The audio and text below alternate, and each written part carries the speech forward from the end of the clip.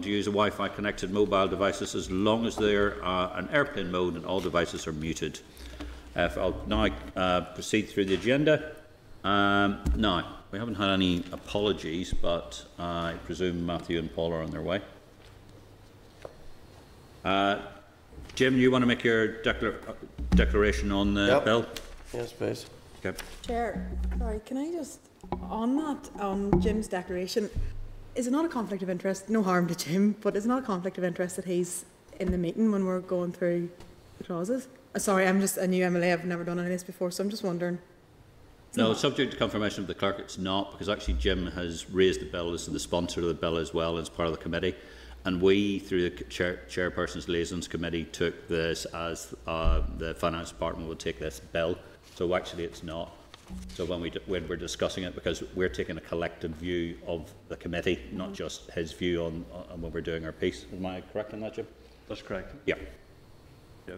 Just to add to that, obviously, unless the member's acting as the bill sponsor and providing evidence to the committee, then the member has no other rights than any other member of the committee when it comes to consideration of the bill. Okay.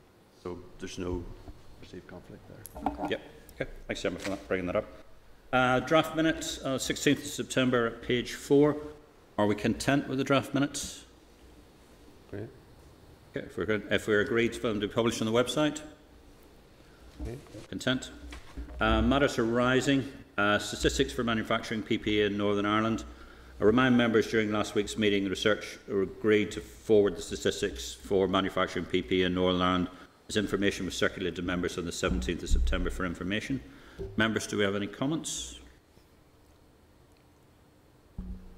Happy to note? Noted. Terms of reference for the Executive Subcommittee on Reform. Inform the members that the Department has sent a copy of the Terms of Reference for the Executive Subcommittee on Reform tabled at page 4.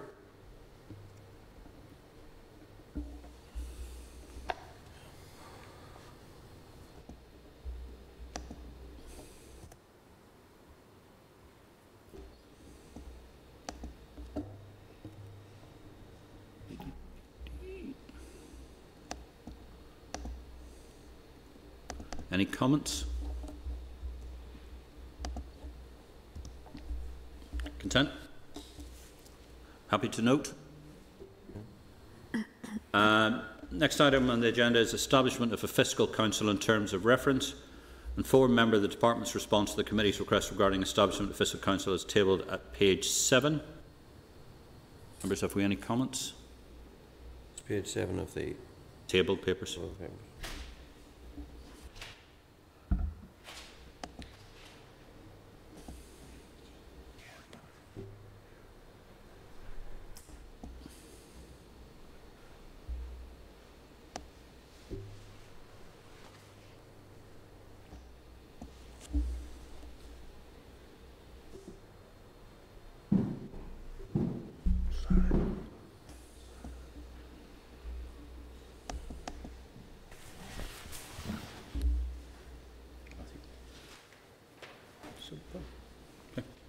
Content?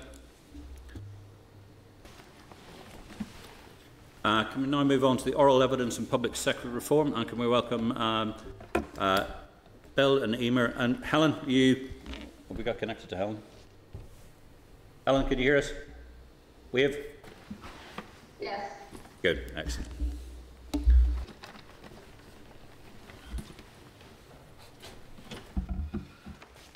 Hi, Emer. Hi, Bill. Hello. Sure. Good to see you again.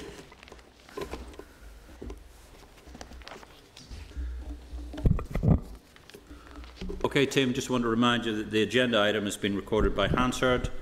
The following papers relate to this agenda item: the clerk's briefing paper on page 13, departmental briefing on page 16, and the Northern Ireland Audit Office report on the Northern Ireland Public Sector Voluntary Exit Scheme 2016, tabled at page 10.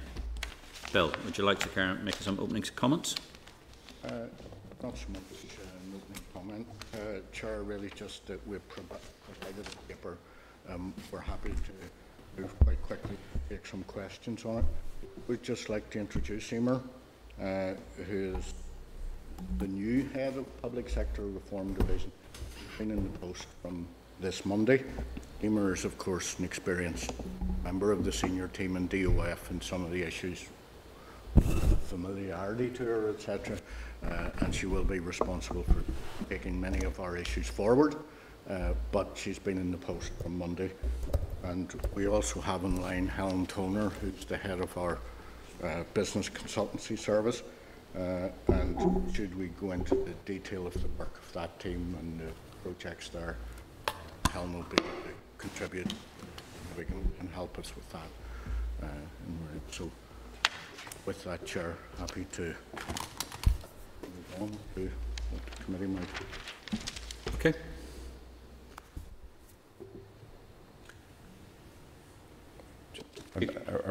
We're taking evidence then broadly on the public sector. Thank you both. I was going to ask some questions about OECD implementation, if that's okay, Chair. If I'm doing it in the correct order. Thank you both for coming and giving evidence.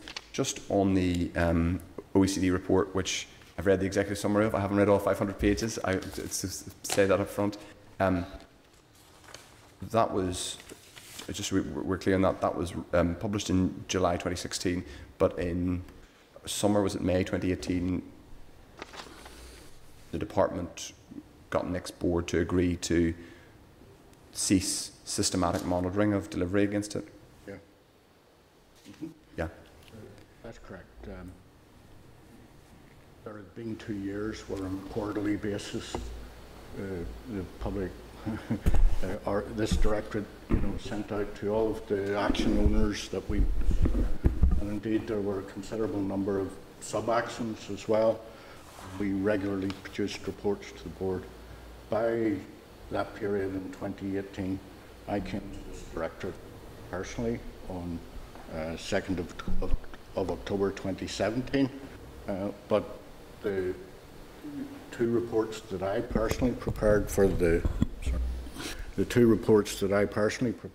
next board in relation to this were pretty much exactly the same.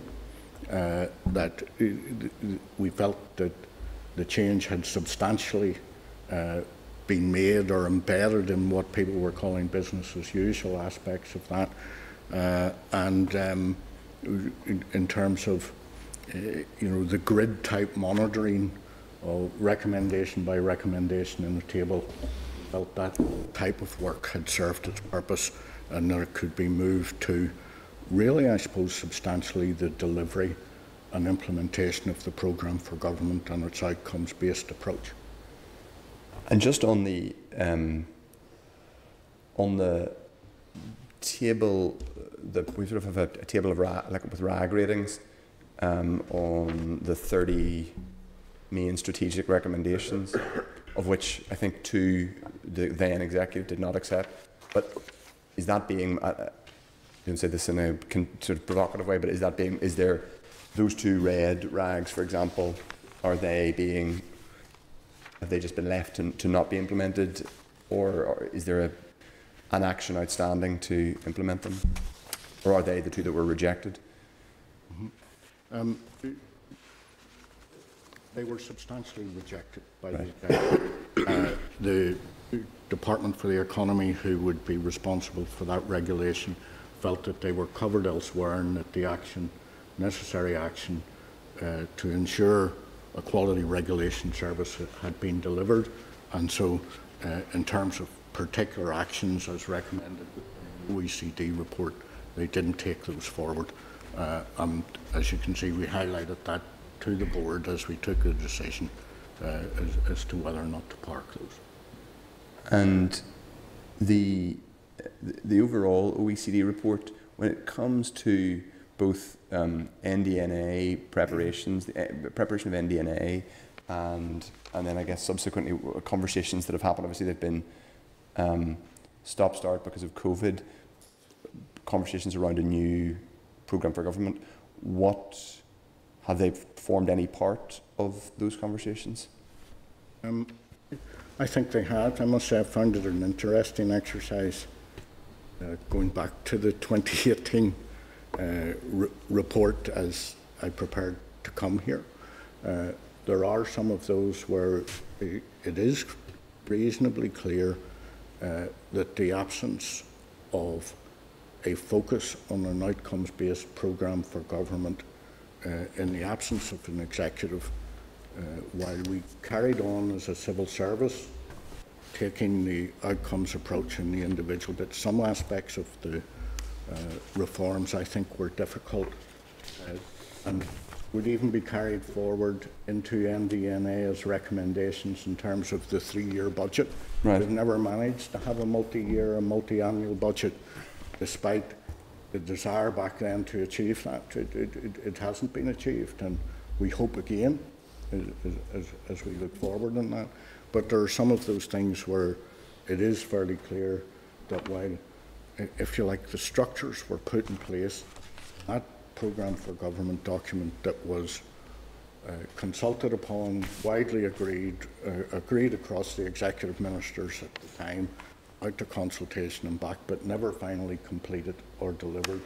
Some of those, while the structures were put in place, we haven't actually taken through to a point where you could say it is finally delivered and in place. And in response to, I suppose, the 3-year budget one is one of the best examples in linking that to linking the 3-year budget to the objectives. It is a very specific and similar NDNA commitment, and it's something that we have yet to achieve and in place, where having the resources directly linked to that is something that we can plan the basis of.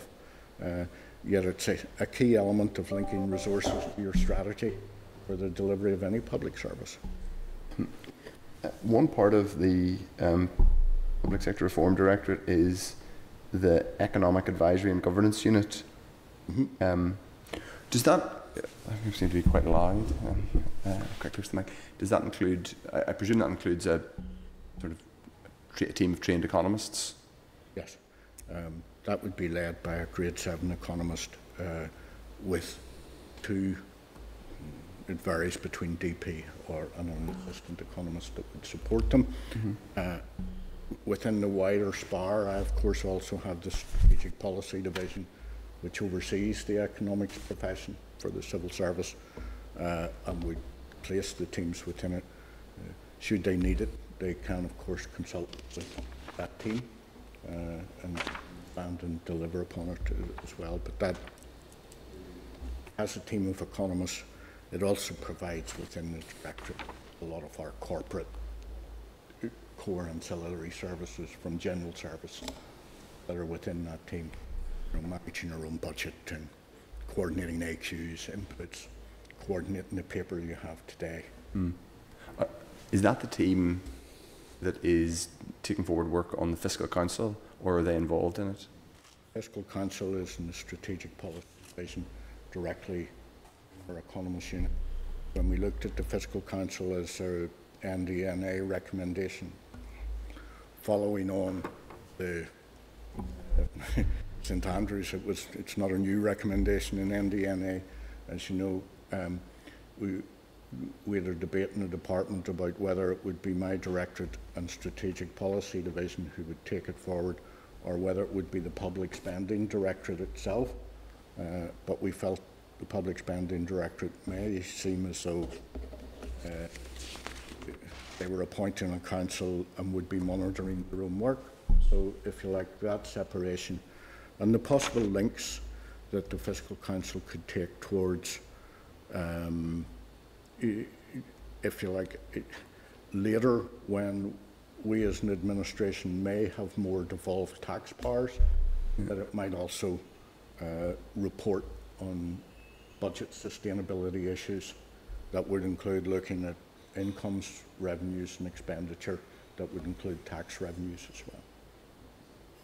I've one more, but it's quite a broad question, Chair, so I don't mind deferring to others if they want to come in and I can come back. But my quite broad question, thematic question is, the Public Sector Reform Directorate seems to be, public sector reform is obviously an enormous job of work in Northern Ireland, and something that I mean, you talked about St Andrews. I think the St Andrews Agreement was signed a year after I left St Andrews University, and it'll be 20 years since I went to St Andrews University next year, so that gives a sense of how long-standing a lot of this stuff is. But is there I suppose my question is, what's bringing all this together or is it being tied together perhaps for the new head of the civil service whenever they are appointed in the coming weeks? If you think of first of all, the commitments in NDNA, I suppose, unactioned things from previous documents, the outworking of RHI, there seem to be quite a few big structural things. Is that overall, would you recognise that description, or am I being unfair? And is that the responsibility of ESRD to tie that together? I think it goes outside and beyond PSRD. If we look at the challenges, and then it comes to what do you define as reform. The executive, I think, in most documents, people would agree that there are 4 major transformation programs underway at the minute. If you look to health, education, some of the stuff in justice, housing, they tend to be cited in documentation as the major ones. There's other smaller transformation programs as well. PSRD, if you look at our list of projects of both the iLab and the Business Consultancy Service, you can see where we're working with those departments, taking forward those transfer and trying to help and assist them with the projects we would undertake them to do their work in those. I think after that you come to how we, across the department, in Department of Finance, we have an Enterprise Shared Services Directorate, and in every major reform programme in every country, and in the depths of the OECD report, and most places you would see an element of reform can include looking closely at the capacity of shared services to improve efficiency, delivery, customer.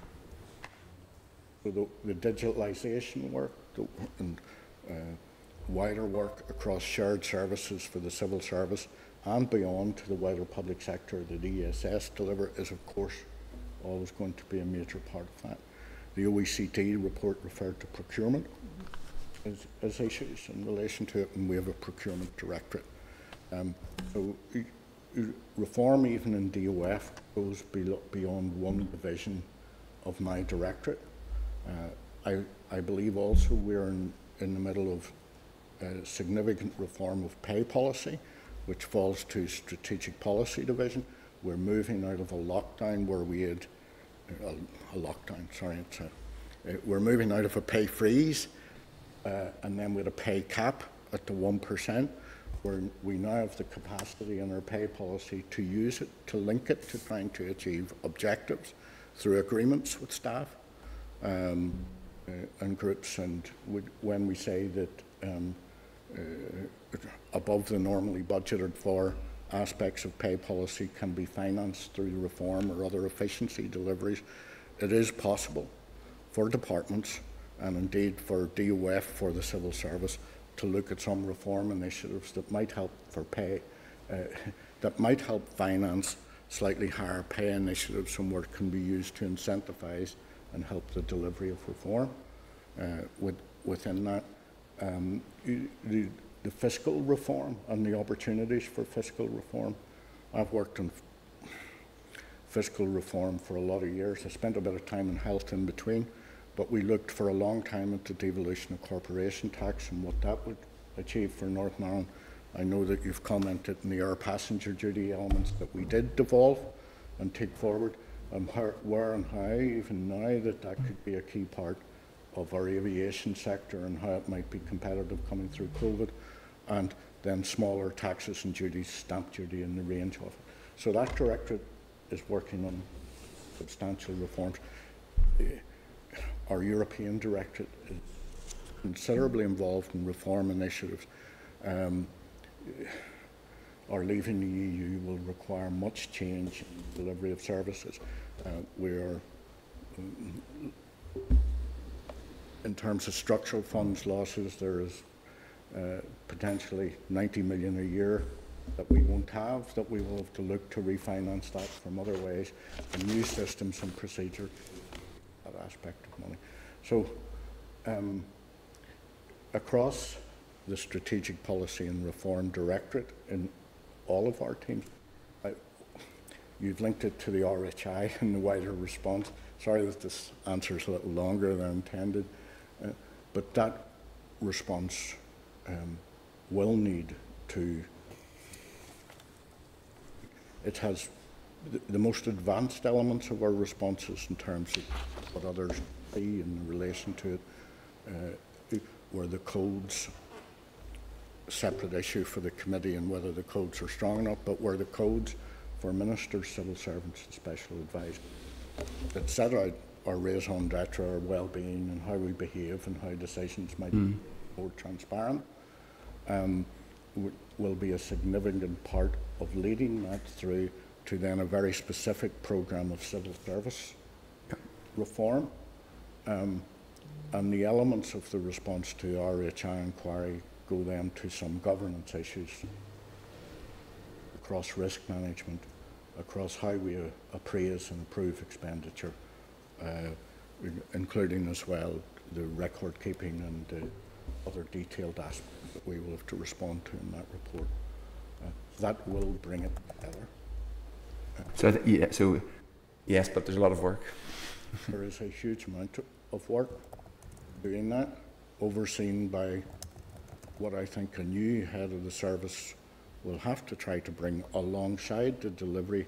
Sir Patrick was very clear in his report that he didn't see it as a line-by-line implementation of a tick-box system against individual reports or systems or updated DOF guidance that we would then put out there and others would have to comply with in relation to it. It was a more longer-term thing to change the culture and values of how people apply those, take decisions, are transparent about it, liaise with the third sector, their customers and stakeholders to deliver, to make sure that focus is there. So it includes all of those elements, getting that across the service to all departments, although a lot of that guidance that we're talking about that could drift to that text boxes is DOF guidance. DOF produces from the top floor of Clare House procurement guidance, business case guidance, managing public money and public expenditure guidance.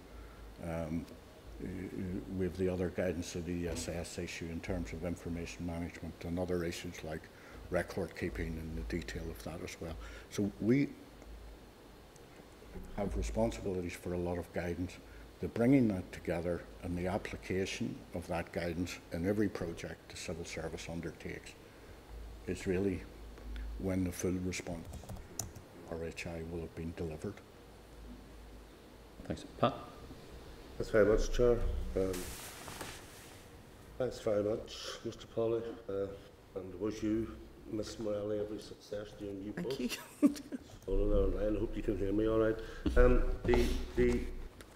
This is a key part of where we are in this committee and trying to look at the reform that we're trying to go to. On COVID, how has COVID played in? I know it's there, but no one has the crystal ball to know where it will be going forward. And what I'm trying to get to, a lot of money has been spent to allow working from home. This is an opportunity probably to look at our state and the assets, and have you worked or has work been completed, and how much physical office space will be needed for the working environment going forward? COVID has played a huge element of that, not directly with me, but I know something of the reform of property management work is something that I suppose the department has been taking forward in different ways over quite a number of years, accumulating really in the Agile project,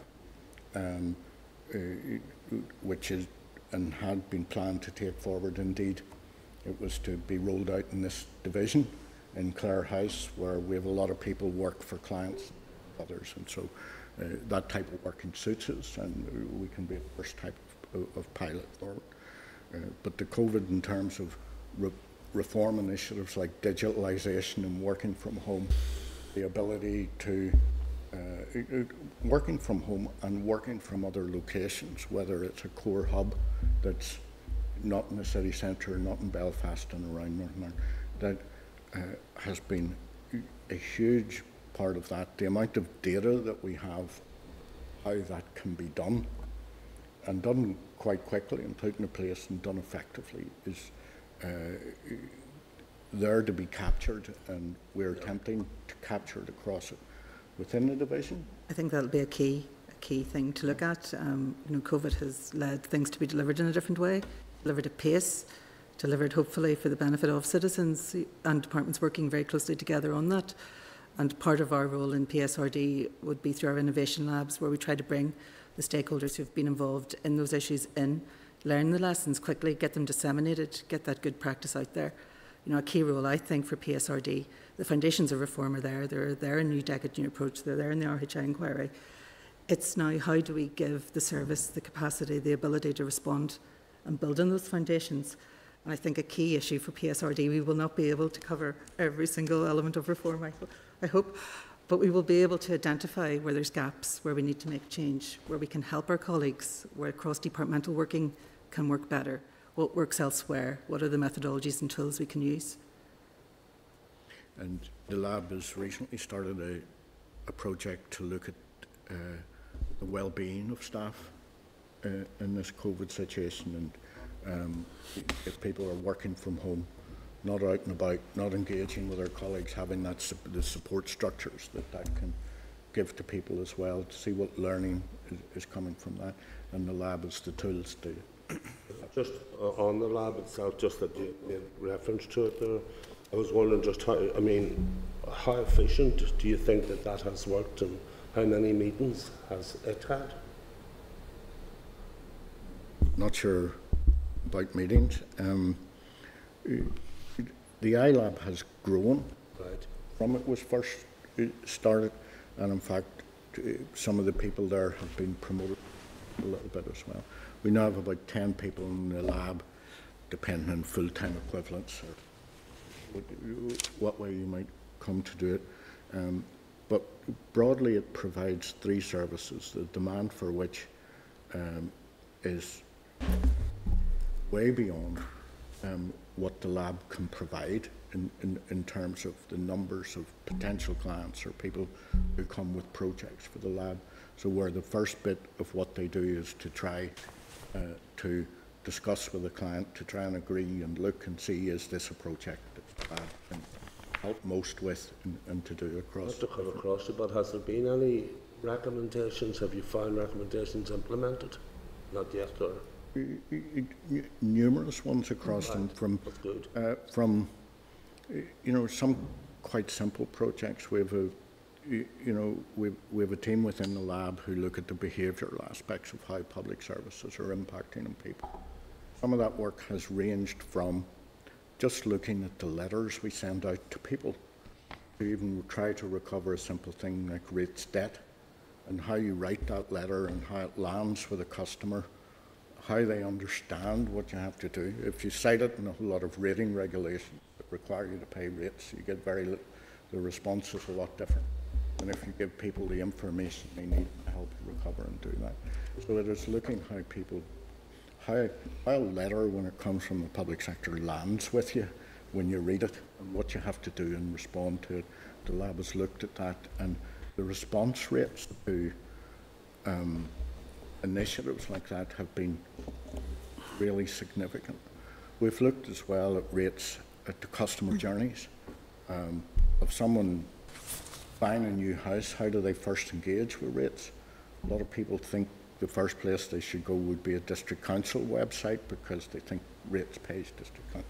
So there's different impressions and things that even if you look at the journey that the customer has from their end, that then the revision of advice and those people, they're actually even only trying to register and pay their rates, and how the information we share can do that. So there's been those aspects through to quite major projects in what we would call the system dynamic modelling, of where you would have unintended consequences from some actions. But if you take a particular action in health to try to encourage uptake of vaccine or uptake of, some people respond differently, and then it has wider responses in the rest of the health service that you may or may not be able to cope with. And the lab is involved in a range of projects across those features. And then we have a design element of the lab that would help people redesign their service to take account of those customer views and leave recommendations with them across the different departments and areas from the selection. And show efficiencies. I'm sure that's the end goal of all of that. Sure, can we all right to just a couple more about it is, but they are linked. What I'm trying to do, and I mean, in my last time in Belfast, we wouldn't have survived without that influx of civil servants that came into the Belfast city centre. So I'm now talking about the decentralisation. There's an update on the success of it. I just see to Ballykelly, and I was wondering where do you sit with all of that decentralisation, and is there work ongoing within your lab or within your own department in order to push that out? We haven't really been involved in that. Right. Wider reform of property managed link. The Ballykelly element was pretty much led by Dara colleagues themselves, and they took up that But initiative. there's no. I mean, surely there has to be a financial impact in all of that. I mean, that's going to be part of the savings and on the reform. I mean, the point, Mr. Polly, as the togetherness of it all, as working, trying to get it all sort of linked up, realising the numbers of different departments and where you are with this reform, and trying to see how much of it is joined up as best as possible. Looking forward to the new appointment, mind you, after today, to see where we go on this. I think we're all interested in that. Yeah.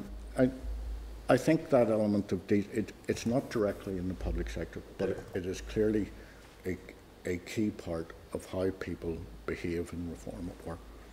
It will also be a part, and I don't want to jump into other things or other.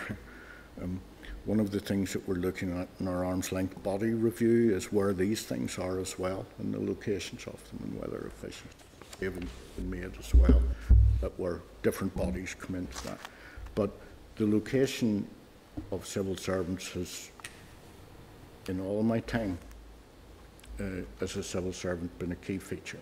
I looked at moving jobs from Belfast to Derry in 1986, where the options were closing Rathgale, and whether or not we would put civil servants in Castle Court when it was being built in the civil service. And it was, as you say, a key part of the Victoria Square development, what Churchill House changed in relation to that. But we do not, to my knowledge, have a formal policy of decentralisation out of Stormont or Belfast at this minute in time. We have been looking more within DOF at the potential for agile working, about the efficiencies we can have in our buildings, where we move out of buildings like this one with individual rooms and services to have rooms that look more like Clare House, where we're open plan and where people can engage with each other and work together and gather those efficiencies and those ways of working, rather than individual offices with leather chairs. Trying to retain the skills. That's the, just trying to retain the skills that you have in the civil service and look at it. Absolutely. Natural wastage. And people are very keen to look at these centres or hubs that might be like they've worked very well around the M25. We haven't quite got the traffic of London in terms of that, but there is certainly some scope that there could be hubs put in place that would help a lot of the environmental aspects of traffic and other congestion that would be popular with staff and others, to save them an hour a day in journey times, and yet they could have aspects of engagement and it's not working at home, it's working in an office environment that they can come hot desk, log into the desk that they have there, and there are types of work that suits really well. Okay. Thanks, Chair. Thanks. So, Jim? Yeah, Michael. just a couple of short questions and short answers. So as I understand exactly Emer's position, your new role is, what's your new title? The head of Public Sector Reform Division. So who now is head of supply? There's been appointments to, Sorry? there's been 2 appointments to head of supply. Can you just tell us who those are? I can't hear you, Emer. Oh, sorry. Can you come up closer to the mic? That's Patrick Neeson and Jonathan McAdams. Right, okay. Sorry, just to confuse, there are 2 heads of public. There's been an additional post at Senior Civil Service led created in the Public Spending Directorate to reflect the demand and the needs that were on it, where Emer, if you like, has been replaced by 2 men. Not that that was a criteria in relation to it, but those 2 people have taken up appointment in the last 2 weeks following a selection board. So who's in charge of it? Of the public sector? Joanne McBurney is the director at grade 3 level of the Public Spending Directorate, and the supply team now would have 2 grade 5s who each will be responsible for a portfolio, as I understand it, of the departments. They will split the departments across 2 supply units, and they will. There's some central services that would, they can lead. So who previously held Emer's current post? The last, Helen, who is with us, was temporarily promoted to that project for about a year when, after we had a lady called, I think Ms. Kelly Clark left the department in December 18. The post wasn't filled on a substantive basis. There was a temporary promotion to that post that lasted some 16, 18 months. So are we now in a settled position? I hope so. Right. You tell me it took 2 men to replace Emer? Thank you. Yeah. Does that tell you something? I was thinking that, but I had the courage to It say. shows you how you replace Steady. Calm down. This is important work. Could I bring When you? we say a steady Okay, position, just to be clear, I suppose we used part of the money for the grade 5 post in the Public Sector Reform Division to pay for the grade 5 who is currently the RHI sponsor branch and working on the department's response to the RHI inquiry, who was here with me, David Hughes, the last time that we were here. So we used what we had given the demands that were there across that. We're moving hopefully towards a settled position. I do hope that the RHI post will at some stage, as we respond to that report in the next 3, 6, 9 months, that post can. Well, just to stay with RHI for a moment, that's about reforms that might flow from RHI. Without prying into the disciplinary side of things, is that also under the wing of your department, of your section? Yes, I lead on the response to the RHI inquiry report and coordinate that across. And that includes the disciplinary processes? The disciplinary element of it, I don't lead on. It's done with Nick's HR and the personnel. So that's outside yours? That would be outside of me. The other elements of the response, acting as secretary to the executive subcommittee and producing, coordinating and pulling together. Okay, I was only asking about the disciplinary side. So that's not your bailiwick.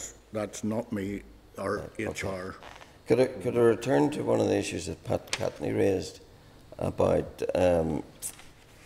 diversifying Ballykelly, etc.? I was really quite taken aback to hear you say that those are individual departmental decisions. Surely, if we're into the business of reform at any level, there has to be a central thread through all of that. Yet when it comes to an issue as pivotal as that, you're telling us, no, departments do their own thing? There are central threads to everything within that. The Ballykelly decisions, when they were taken some years ago, it's my understanding that they were driven really and within would that still be the position today? DOF is responsible for the public sector estate and the management of the public sector estate, so we would have a role within that. Would it be any different role than what you had with Ballykelly? I don't think so. So therefore, department is free to make the sort of Ballykelly decision that agriculture made, even today in 2020. There's no central coordination.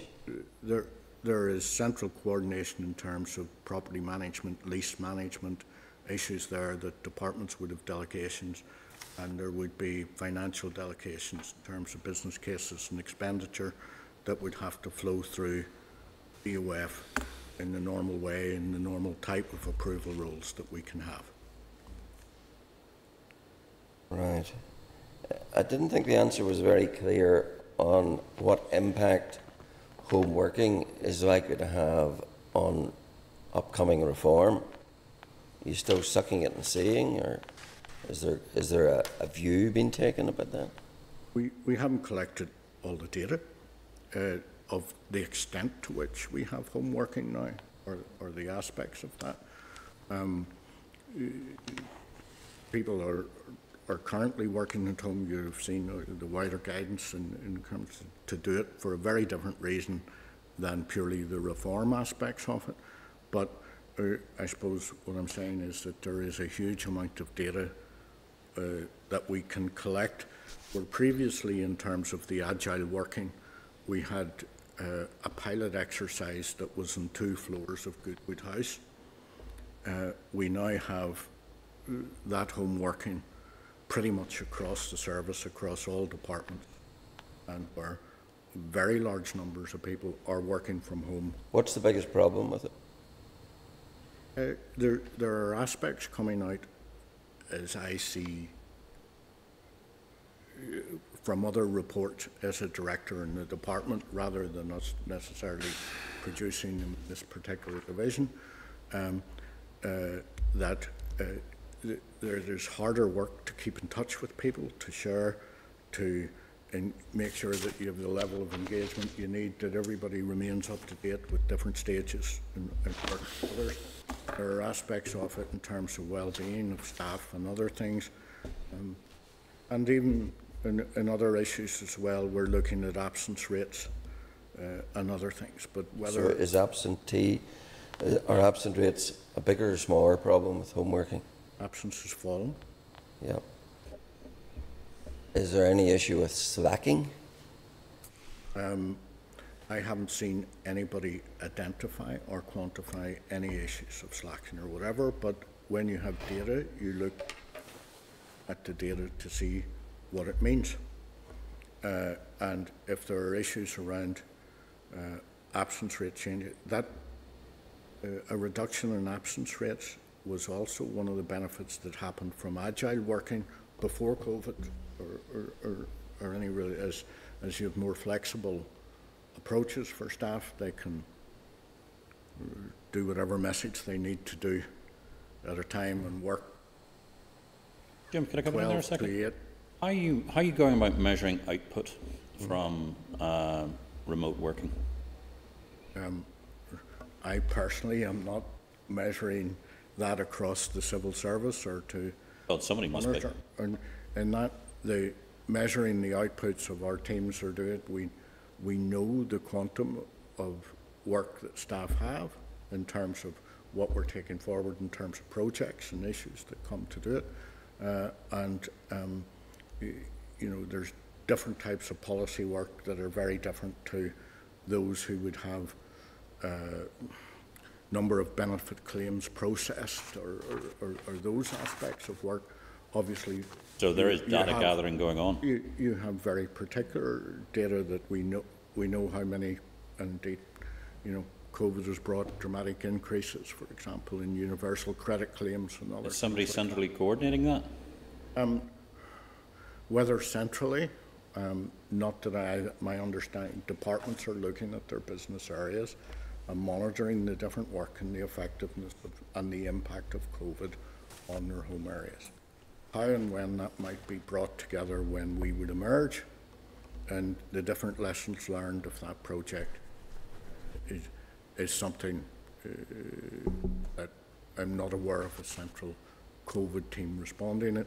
The people who, if you like, would be central.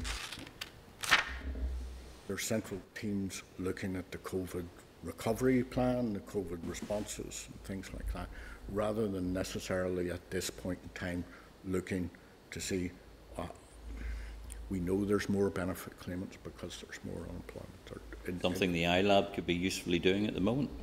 The iLab has a programme of work that is quite a full programme of work. I wouldn't think just collecting data would be, I would place that more in NISRA colleagues, that the collection of statisticians and the collection of individual data in NISRA, as you would know, have statistician teams in every department, and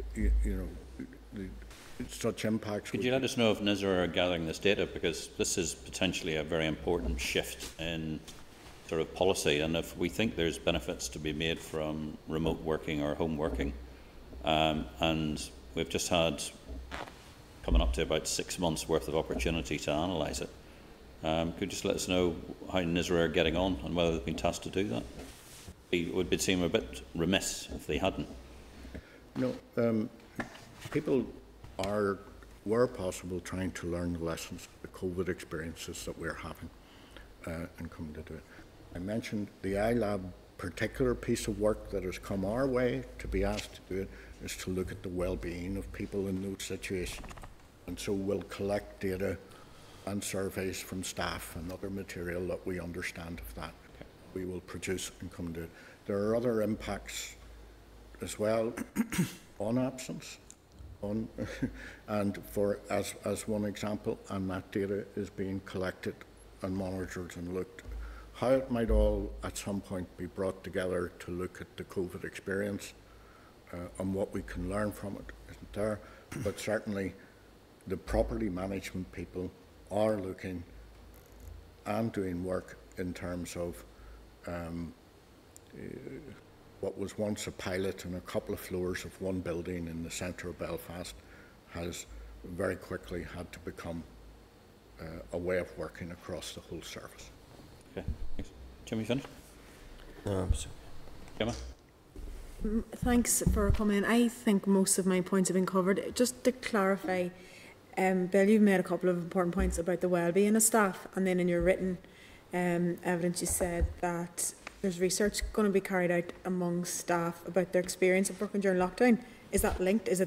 Are they just going to be asked about their well-being? I think we will go to look at the wider experiences and how that might be linked to their well-being, the type of behaviour, the type and nature of the work that they were doing, how that changed, the different experiences of interacting with each other. There's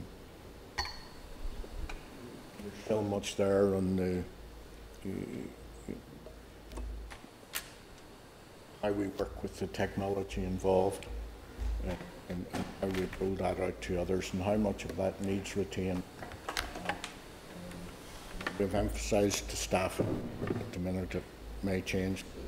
Working from home is encouraged at this time, and all staff are strongly encouraged to do so. There is an element of that says where it remains effective to do so. Yeah. Staff can, across our teams, Clare House is open. The other place where I have a team, 9 Lanyon in the city centre, that building's also open, so staff can go in there. They can use the facilities that they need there for short. And because the vast majority of people aren't there, social distancing and all those requirements can be comfortably observed at this time.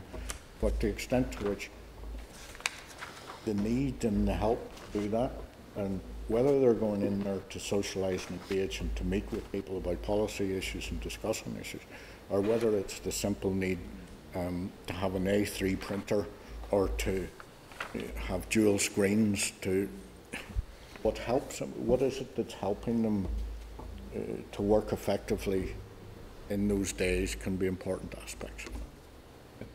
Thanks, Ben. Yeah, that's fine. Thanks. Sean? Yeah, thank you, Chair, and thanks for coming in. It's just in terms of the review of arm's length bodies, could you give an update on time frame and intended outcomes? The review of arm's length bodies is underway. It's, I suppose it's unclear as to whether it's actually in the public sector reform division.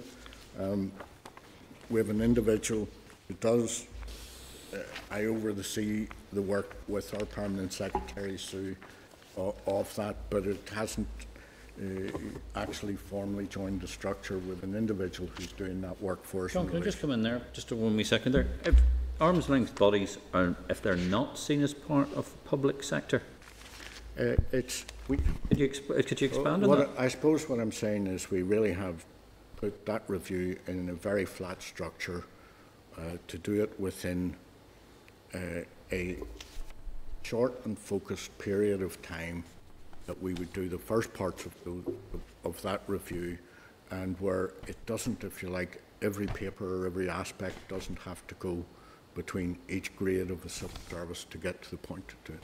We have someone who is working on that, who reports directly to myself and Sue Gray. It hasn't gone through any of the management team between the public sector reform division. That person... John, apologies for that. I was just a bit confused there. In relation to that, we now have received the responses from departments in respect of about 116 of the arm's length bodies. There's currently a desktop exercise ongoing to analyse and look at those data to reach a sort of first conclusions in terms of what might be presented to our Minister and subsequently to his executive colleagues on that arm's length. We hope that that paper will go through that during October.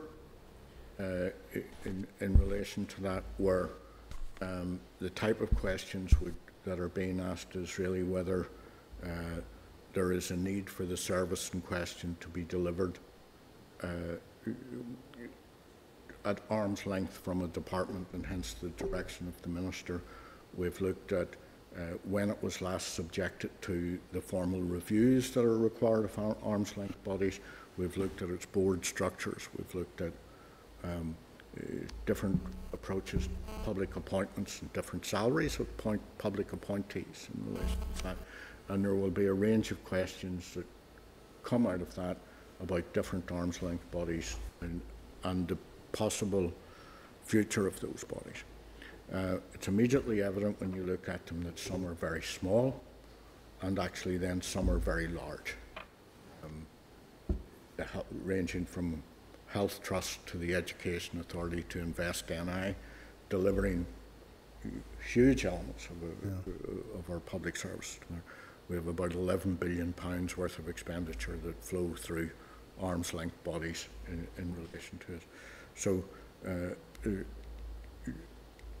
the timetable is broadly that during October we hope that the Minister will take some of those first findings to executive colleagues that will determine then which of those arm's length bodies we would look more closely at in terms of what their future might be, in line with what the New Decade, New Approach document asked us to look at, both really the effective efficiency of those bodies as well as the governance aspects of it. Just one. You said there was 116 arm lengths, and obviously you outlined a number of very important ones with huge responsibilities. Would it be the view to significantly reduce that number? The New Decade, New Approach asked us to look at that possibility of the number of those that can be reduced, whether there can be efficiencies that don't quite go to the stage of reducing the number of arm's length body. But I mean, yes, reduction is part of what was tasked in New Decade, New Approach, and is part of the terms of reference for that review. Okay. Okay. Thanks, Chancellor. Nice. Fáidir Rove, Sean Hughes, you're very welcome here this evening. I was co-garage Foster Emer. Congratulations, Emer. I don't know how congratulations is not given the task that you have in hand now, or commiserations, quite possibly. But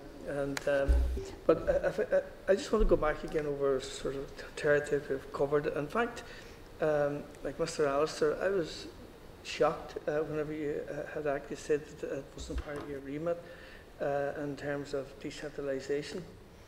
And I'd have thought that when one was looking at reform, that decentralisation would have been essential to the bank there in terms of its evaluation and whether or not one was actually delivering any project in that respect, you know, in terms of relocation. But at least you think that one would have been looking at the pros and cons of it, one way or the other. And given the experience that we've had now with COVID, an experience where effectively we've had, in a way, enforced decentralisation, and that many people are working from home. And in particular, that when it does come to the likes of the greater locations, i.e. Belfast and Derry, that once again the question arises that if we consider county towns like Omagh or Enniskillen, places of that nature, that there would be benefits there. And is it the case that in order to maybe even consider that it is only but a political decision, i.e. in terms of a minister taking that decision that should be considered by a particular department, or that is it not very much an integral part of looking at reform in terms of the delivery of service and everything else? I think the location of those jobs will, following COVID, and when we talked about the possibility of hubs that would be there, that wouldn't, where staff that could work for any department could go to a building that was, if you like, an NICS building or a public sector building. They could log in and work from there, and they would have access to whether it was the double screens or the A3 printers or whatever it might be in relation to that, and the material and the support services they need. And the location of those hubs could well include those people who live beyond even the greater Belfast perimeter. It's not simply, I know I mentioned the M25, which suggests round a single city type approach, and it can certainly beyond that to where our people are travelling to work from. And we do know that we have people who drive from Coleraine, I was going to say every day, different days. There can be flexible working patterns now that happen in relation to it, and from the other towns, whether it be Omagh, Dungannon, Newry, in relation to it, that we do have staff travelling every day from those towns to either Belfast or Stormont predominantly to work. And certainly the location of some hubs that could offer the ability of staff working for any department, no matter where its headquarters was or how big a building that was in the future, to work for that department and to have a workstation that made the effectiveness of that working pretty much the same, irrespective of that. Well, just in addition to that, with the likes of the business consultancy service, that in them doing their appreciation or recommendations again too, would it be the case that they once again will be looking at the likes of Belfast and the impact that it has when a particular department and staff are located in the city, and how it impacts on other businesses and that there, as opposed to taking into consideration the same need for incentive to business in the more rural areas? That would be an aspect of choosing where the hub if we move to that, and that's an option that people are looking at that, and where those hubs might be located in terms of the business consultancy service isn't working on that at the minute, but were we working in that type of thing, that would be a feature of preparing any business case for hubs. Which brings me back to my initial statement, and now more as a question. Is this entirely a political decision, or would it be a recommendation coming from this type of consultancy? In the first place, this would be a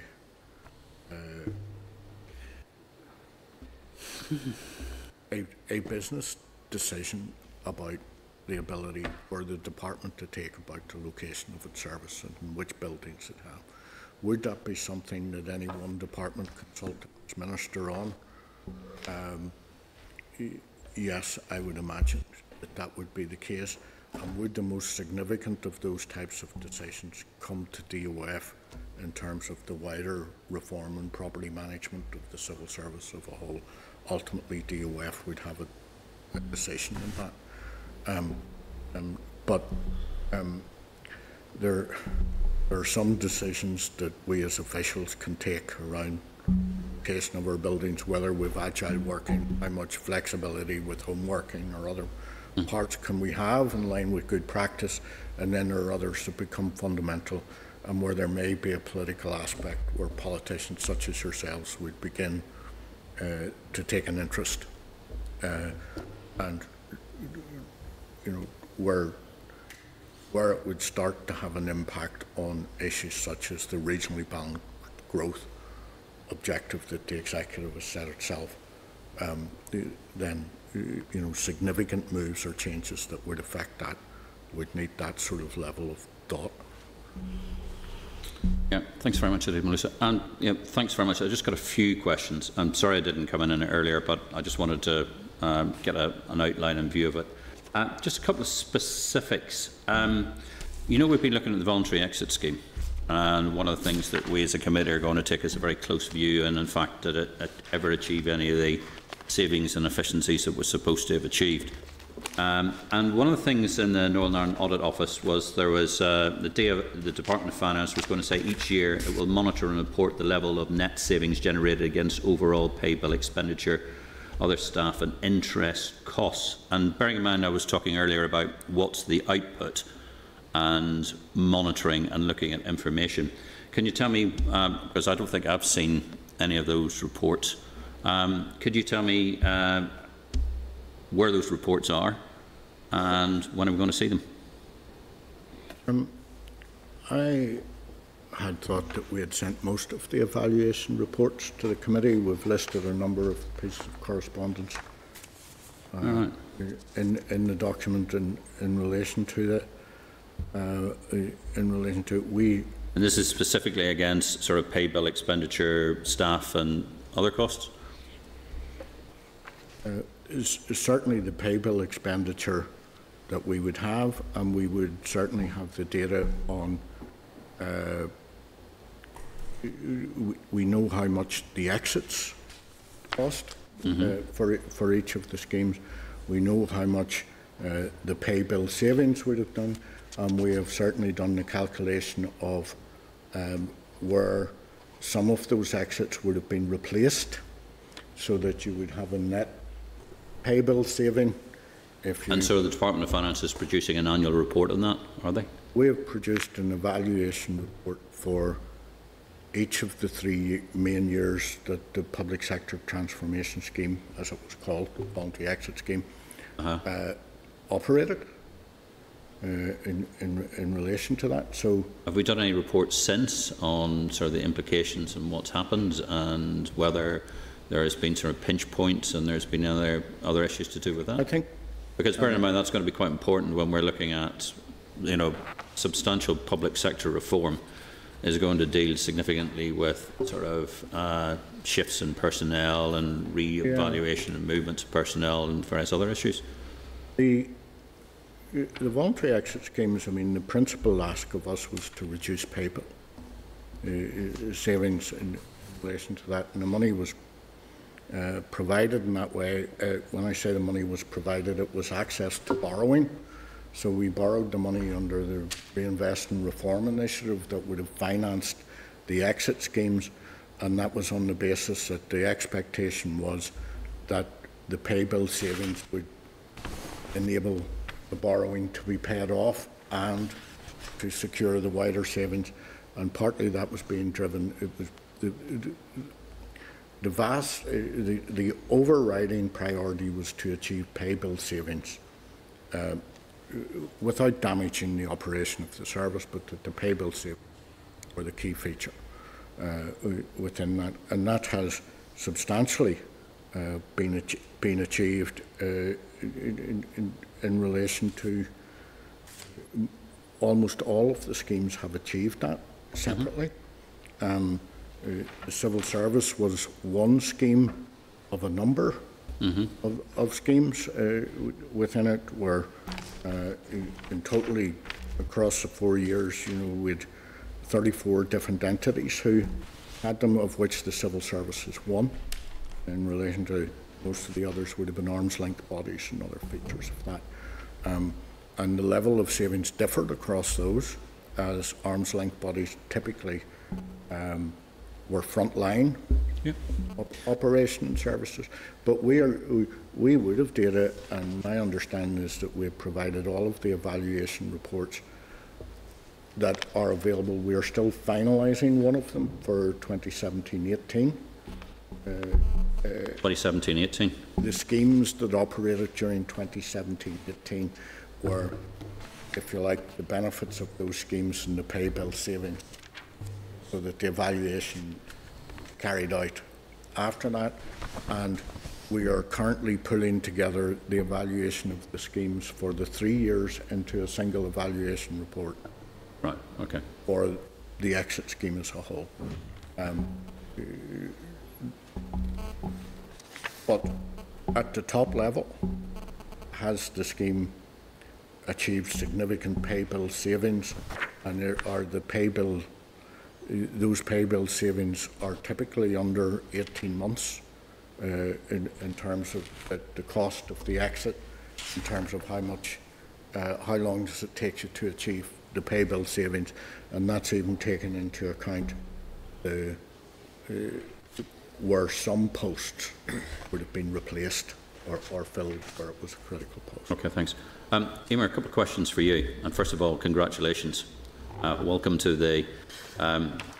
one of the biggest issues that came out, of course, from the RHI report was, in fact, that in many respects the Northern Ireland civil service at the upper levels isn't fit for purpose, or else RHI wouldn't have happened. And indeed, we're seeing examples across all areas of sectors where things have gone very badly wrong, where the normal checks and balances controls haven't been. So, just so we get it, because I think your role is going to be fundamental in this. Okay. So, if you were going to give me your mission statement, because you've already talked about, and I think your language you used was linking resources to strategy. So there must be a strategy. So, what's your mission statement for the PSRD? PSRD, I really think we are there to support institutional and cultural change that's needed. I think there's strategies across the system that can be implemented and used. The people strategy, where capability and capacity is a key theme, needs to be implemented and brought through. I think people need to stop avoiding taking hard decisions and be given the tools to make those hard decisions. And I think in PSRD we can look to best practice elsewhere and support and help that. I think we can look where there's gaps and address those gaps. And I think there are gaps in the system that we just need to be upfront about and say, we need to do something about this.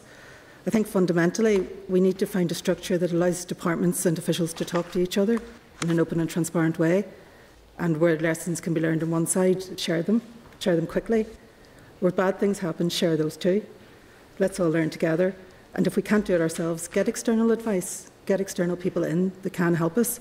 And I think through our own internal consultancy, knowing what we can do ourselves, and then looking to the outside through external consultancy, get that information in to the innovation labs. The civil service needs to reach out wider. We need stakeholders come with us. We can't just be the decision makers on our own. And I think the Innovation Labs allows that freedom of thought and innovation to actually take place and happen. And I think we can learn a lot from that. I think COVID is also an excellent example of people standing up, taking decisions, making things happen at pace, but all in an accountable way to the taxpayer. And I think ultimately PSRD needs to be a hub that helps support that. I don't think we can be responsible for implementing all the reforms. I don't think we'd have the capacity to do that ourselves, but we need to look to help as much as we can and put those methodologies in place. It's an interesting point. You say you don't have the capacity to institute all the reforms. No, they're service-wide. Yeah. You know. So who's in charge? Who's going to deliver this? Well, I think the departments, the accounting officers of departments in health, education, justice, where the big reforms will happen. DOF, we are responsible for our own reforms. But I think we need to understand where the reforms are happening, why they're happening, are they happening for the right reason, and are they needed, which is another key issue. You know, we're not doing reform for the sake of reform. And I think in PSRD we can keep that overview, we can keep that sight, but we can also help departments deliver those reforms and understand why they're doing them. Do you feel you've got buy-in from the other departments? Absolutely, yes. I think the New Decade New Approach gives us the foundation. RHI gives us the foundation. We have to do things now as a civil service, and it's written for us. So there's very little wriggle room there, in my view, and we're all in it together, really, to go forward. Okay. The other issue, I think there was a comment that came up about sort of Northern Ireland Civil Service doing, sort of internally, the NI, the Northern Ireland Civil Service, is responding to the challenges of RHI. One of the questions I think many of us would ask is the Northern Ireland Civil Service the right people to be the people who are looking at the challenges that are being caused by RHI? Because a lot of the problems from RHI were caused, if we look at the report, was caused by the Northern Ireland Civil Service. So how do we ensure that when we're looking at the necessary form that we have, that it's been done appropriately by the right people? Because if you're only marking your own homework, how do we get to the point where we're actually going to get delivery of the cultural change? Because, you know, let's get to the core of it. Unless the culture changes, nothing's going to change, and that has to come from the top. And that's why I specifically asked the question: is who's in charge? Now, you can't have 8 people in charge. The same way you can't have 2 civil servants being in charge of one particular department, no matter how much it's done. And one of the reasons I asked the question specifically about sort of the mission statement is for anything that's substantial, if you can't explain it in one sentence, I think there's real concern about the direction of travel we're on. And I know you tried to, and I dropped you in it, but you are supposedly in the key central role within the Northern Ireland Civil Service implementing the change that are desperately needed from RHI. And you need to be able to say, I have the back of the head of the Northern Ireland Civil Service. They are accountable and responsible for the delivery of this cultural change. I didn't hear that. I don't think that would lie solely with Emer.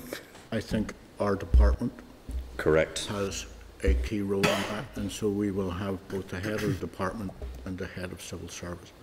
RHI, one of the recommendations, even there's a very specific role given as to whether we as a civil service and how well we do at implementing its recommendations by the NIAO, and Kieran Donnelly has indicated that he's comfortable with and will undertake that role and put systems and processes in place to do it.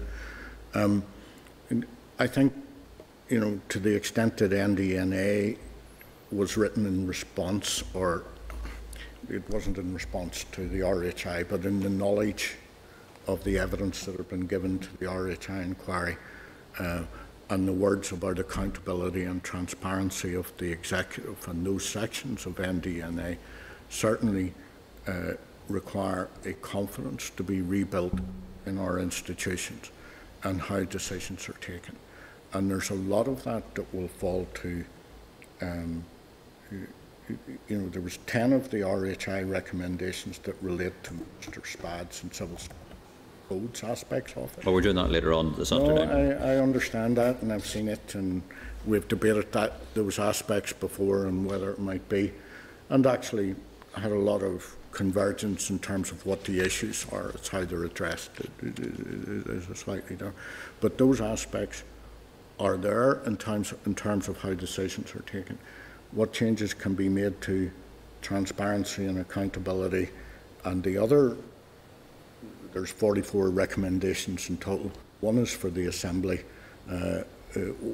one is for the NIAO to have their role, but the rest will be across us making sure that the applications of systems and process, that the guidance and facilities exist to do that, and then comes that wider and bigger challenge of the culture of everyone engaged in it changes to value it. I mean, from our committee's perspective, because we've looked at the voluntary exit scheme, and I think we've got quite a few questions that still need to be resolved and answered in that. But public sector reform is going to be key to making Northern Ireland work and work effectively. But it has to be a cultural shift, because we can't play around at the edges. Quite frankly, this is not about getting a computer and an A3 printer working. This is about the cultural shift and the mindset shift that means that we're actually delivering. Now, one of the problems I think that many of us in this Assembly have seen since we've come back only in a short period of time, we haven't seen much indication of a real mindset shift in the flow of information and openness and transparency. So, key point, if this is going to work, particularly taking the throughput from the new decade, new approach, is that this cultural shift has to come absolutely from the top. But it can't be a question of some departments do it this way and some departments do it that way. There has to be a fully and proper cross-cutting approach to do this and how we manage to do this, because it's about shifting the culture and the cultural values. And I think that's one of the things we as a committee, because bearing in mind I think it will come under Connor's bailiwick, and I understand that Connor has been given the responsibility within the executive to head up the RHI Responses Subcommittee. Yes. It will be our remit to look closely at this public sector reform and where it lies, and keep a very careful idea as it develops and it grows. So as part of that, I would quite like, Emer, if you could do a bit of homework and produce a mission statement that's a sentence long about what you're trying to deliver. I'd also like to have, for the committee, I'd like to have an updated wiring diagram, because I wasn't aware of the changes that were happening throughout the department. And it just gives us an oversight in what's going on, who's doing what, where and when, so we're available to do that.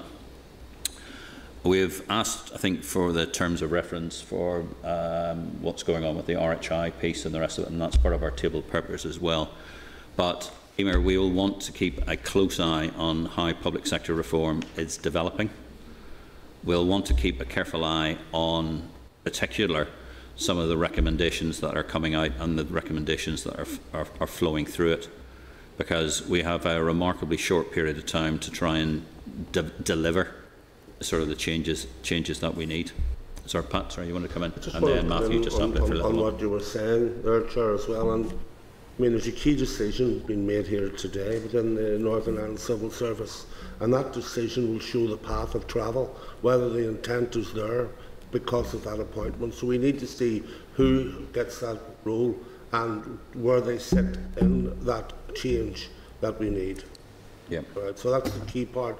And I would say that if that decision, the right decision, comes out today from here, then everything else from that decision should start to fall into place, because it needs leadership from the very top in order to do the changes that we all know are needed.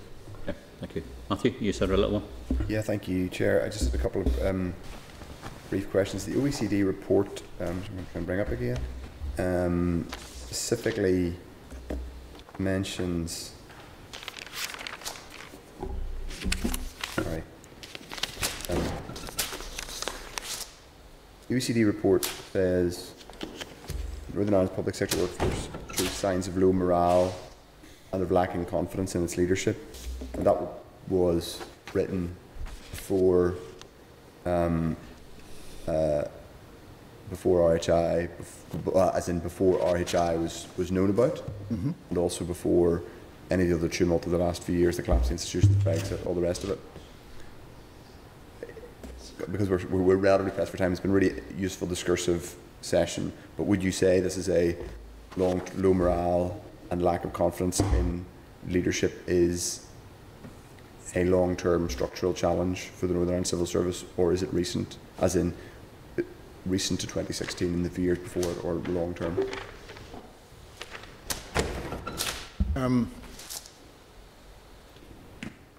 Some of the views in that are very personal, yeah, you know, to different people. I think as an organisation, some brilliant work in the Northern Ireland Civil Service. I think there is an awful lot of things that have been achieved. I think the RHI is a knock to all of us who are civil servants. We've looked and you know, the evidence presented to that inquiry around that scheme in many cases wasn't pretty and shows the need for change, and for many people it is a reflection that you can lose a little bit of confidence in that in relation to it. I think it does relate to our leadership. It relates to our politics and our whole confidence of that we would have in our administration to come and do it. And I think it's not the sole cause of that, but I think as we've moved in and out of devolved structures, that has stopped us sometimes. The point I'm making, with not assigning blame to anyone or why devolved structures collapsed or didn't, or if they should or shouldn't have, but we see a greater confidence in our colleagues from Scotland, from Wales at times, that their administrations have grown in confidence that they can deliver these services, quality services for their devolved area in a way that we've had a little bit of a stop-start and haven't gained that experience. In continuing that, even for things like tax devolution, it's an area where I feel we're behind our colleagues as we talk about it. We've devolved direct long-haul air passenger duty, where other colleagues in our administrations have moved on to have a range of taxes and a substantial income from income tax, and to be setting their own taxes. Raising, you know, it's just one example of confidence of the administrations themselves and where that can come from within that. Okay. Sir, Bill, Emer, and Alan. Thank you very much. If you could have, I'll give you a couple of days to think about that. Yeah. Oh, it's always useful when you take over a role. One of the first things you think about. Yeah. Do the mission statement. Yeah, it's always useful. There are some stated mission statements. I know we're over, but yeah. Right. Okay, team. Till the next time. Cheers. Okay, team. Just a couple of bits and pieces from that. We agreed to produce a report on the VES. I know this wasn't the main focus of what we're doing today, but I would like you to consider if we could agree how we'd like to structure the evidence in this issue, and whether we should be thinking about a formal inquiry, whether that's appropriate or not, bearing in mind what we've heard about the VES. To be quite frank, yeah, okay, he might have done the sums and realised that as far as the civil service, it didn't matter, but one of the questions we had was about agency staff, temporary staff, morale, what was there, what was this, and I didn't feel as if we got any of the answers there. Are we content to move on to the next stage and do a more formal inquiry on the VES? Well, yeah. Sorry if I may. My only question would be, could we have, in order to agree to it, it would be helpful to have a sense of resource, how much that would impinge on our. I think we will, factoring in consideration of functioning of government bill, Brexit-related matters, which will come to this committee in part, various other financial things around, yeah, you know, fiscal council. We're going to have a budget number 3 bill. This is an important issue, but I suppose my question would be: are we confident that we have the time? I think we should be looking at rolling the VES into the whole issue of public sector reform, which is something we do need to look at, regardless of the pressure on the other pieces as well. So with your approval, I would like to take the work we've done on the VES and then migrate that into a much more formal piece of work that we need to do in public sector reform, because there's no way that we can allow this to, it needs to be properly scrutinised, and we're the committee to do that. If we're content to do that, Sean, happy? Can I make hopefully what is a constructive suggestion for us to think about, and to maybe perhaps leave with the clerk, which is that in the next couple of weeks, the Northern Ireland Audit Office is going to publish a report on something a little bit like what we've just been talking about, capacity and capability in the civil service. Public Accounts Committee will then be considering that report. So it would be, I think, wise for us to make sure we're dovetailing with that. I've declared an interest. I'm also a member of the Public Accounts Committee, but so that our... When's that due, Matt? October, I think, was the last thing that Kieran Donnelly said. I don't know exactly what it was due to be. It was due to be this week, I think, actually, but it'll be in the next few weeks. Well, I'll put a proposal out there that we put this into our sort of work programme, but we wait until we see what the outcome is from the PAC's report. So it's NIAO report. NIAO report. We content with that?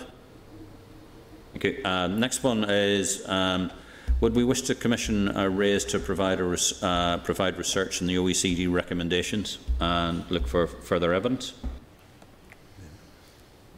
Again, so I would dive in again. I think, yes, in the sense that the OECD report is, anyone who fancies being a geek for a while, it is a brilliant, it is an excellent, thoroughgoing 500-page look at things from you mean the 2016 one? It's very good. It's very thoroughgoing, and it considers lots of stuff in really techy detail. But again, I think it should be linked in with.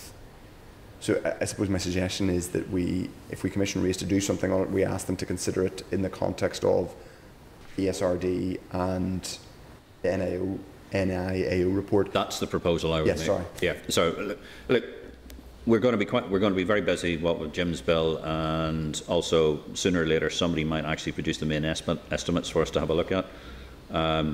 So we're going to be quite busy up until sort of the late autumn, and then there's going to be various other things to kick in, which will give time for these other reports to come through. But I propose that we would look to do that after that we've seen the evidence of that as well. The other question is, and I think that was an interesting point about Sean about arm's length bodies, and I thought it was an interesting reply when they didn't really seem to think that the arm's length bodies seemed to be part of the public service, which I thought was, I know that wasn't the intent of which Bill intended it, but it did sound a bit, if you're going to do a reform of the civil service and the approach the way we do business and the culture of it, has to be everything, it includes that as well. So I just think that maybe we could look at sort of a review of, when we're looking at the evidence sessions, of the lessons from RHI and reviewing the arm's length bodies. Could we look at that in the forward work programme? But if we're content, we'll take that and put that in. Happy? Okay. Move on to the next item on the agenda. We're into the post-evidence deliberations on the functioning of Government Miscellaneous Provisions Bill. The agenda items are recorded by Hansard. Clerk's briefing paper is at page 36, provides the committee with a number of points to consider during its deliberations on each clause of the bill and the amendments proposed by the bill's sponsors. This provides us the opportunity to identify and consider options of which members may wish to vote when it comes to formal clause-by-clause consideration of the bill. Hi, Claire. Remind members that the updated bill folder is available on SharePoint. You'll give me an indulgence for a minute while I bring it up in a second. And inform members, table at page 89 is the notice of amendments, tabled to the 22nd of September for the consideration stage. Advise members that they should refer to the notice of amendments during the deliberations of each clause and subsection. So, Jim, how would we like to do this? You want to read off the clauses as we go through, as we need to consider them? Well, Chair, I think it's less formal than that, but at this stage, what I want to say firstly is, in relation to the briefing paper, that members have a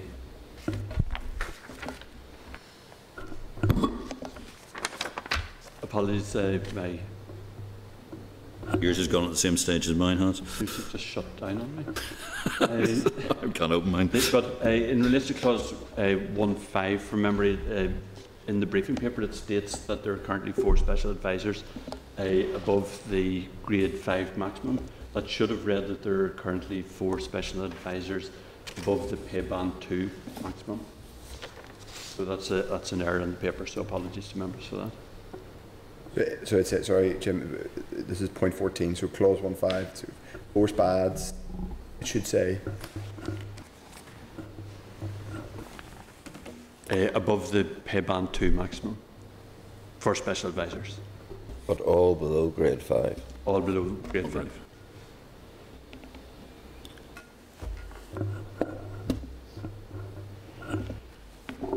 Okay. Sorry, I don't know what happened here. Just wait until you get your system back up. Mine dropped it. Claire, if you crack off while we try and get the IT working. Yes, absolutely. So I suppose just to follow on from the meeting last week, my role here is just as the bill clerk is to assist the member in deliberations, and really the purpose of today is just to go through the individual clauses of the bill, and the Chair will lead you through those deliberations and consider what the key issues are in each of the clause. If the committee has a view on these key issues, if the committee requires more information to enable them to form a view, what information that is. It's not clause by clause. You're not being asked to vote on the clauses at this stage. You're just simply, as a committee, being asked to take a view. If there are differing views within the committee, they will be reflected within the committee report produced by the clerk at the end of the committee stage of the bill. Could I just ask, Quinn, will we do the clause by clause? Well, that'll be entirely a matter for the committee. It depends on what the committee decides today and possibly next week. There may be further evidence that members may wish to take before they decide to look at this more formally, or they may wish to take advice as members consider each of the clauses and subsections. Can I ask, so it's just further to Jim's question, which this is possibly, I don't mean to be facile, but would it be helpful if the clerk was able to give us, or actually yourself was able to give us a from here kind of overview of the stages and our roles, so that everyone who's we've all been following this closely, and Jim has kept us abreast, and we've had very useful evidence sessions. But I just wondered, would it be helpful to get an overview of where we go from here? Did we not get that last week? Yeah, we did. We did. I know. Yes, indeed. But I don't. We don't have to spend too much time on it. I think, and to take with my honourable friend from South Belfast approach, this is something that many of us are not completely familiar with, and we want to make sure that we do it right. I think, was that summarising what you're about to say? I literally mean a kind of, given Jim's question about when are we proceeding formally to clause by clause, it would be helpful if someone was willing to re-summarise for us in the minimum number of words. And I realise I'm being asking for to be treated like a primary school child, but that's. For you, Chair, is it? Yep. Yes, please, Claire. So, no, it's very important, and it is very important because we are a legislative assembly that, the committee charged with scrutinising this bill is doing it correctly. So, at this stage, you're just really doing the deliberations, and that's really where you're reflecting on the evidence that you've received to date. Once the deliberations are closed and the committee stage of this particular bill has been extended until December, so you have up until then, and if necessary, an extension could be sought, but that's more so the exception. But you just really, the important bit now is to ensure the deliberations are fulsome, and that when it comes to clause by clause stage, that you're very clear on what it is that you're voting on. The clause by clause just naturally follows after the committee deliberations, and that's really just going through each clause and voting on each clause. There's not as much discussion on the clause at that point. Generally speaking, you would like to have reached a view during the deliberations, and the clause by clause is simply where you're recording, either by consensus or vote, what the committee's view on. The committee then considers a draft. The clerk will then draft the committee report, and that will be considered by the committee. And once the committee are content with the draft report, then the sponsor of the bill, he can decide on a date for consideration stage of the bill. So the next then it goes on to consideration stage. Members have up until the there is a deadline set for amendments just immediately the week before committee stage of the or consideration stage of the bill. Apologies, and members may table amendment with the bill office up until the Wednesday before the consideration stage of the bill. So you can either agree committee amendments here today, or you can come and table your amendments individually with the bill office, or party amendments. That option is open to you. It then goes to consideration stage, and following that there is further consideration stage of the bill, and then finally it culminates in final stage before it's passed on to the Advocate and the Attorney General. Okay. So I think what we'll do is we'll make a start, and we'll look first of all at clause 1, and I think, Jim, the most substantial change is that you've put in an amendment in, is it page 1, line 14, where it's 3A in section 8 for code for appointments. We got that in front of us, gentlemen, ladies and gentlemen? What page are we on? It's page 1. It's page 1 on the bill, which is page. Let's see, I've got that. 36. 86. Yeah. Okay. Have you all got a copy of this, which is the copies of the amendments? Chair, this is clause 1, subsection 2. Yeah. I think the chair was at subsection 3. Subsection 3. Sorry, Chair, do you want to start with subsection 2? Okay, so I'll start with subsection 2. So clause 1, sort of page 1, line 7. After 2, it's insert B. We have to do the. Yeah. Okay. Sorry, that's on the amendment. So clause 1, subsection 2 is hierarchy of SPADs. That's one. Yeah.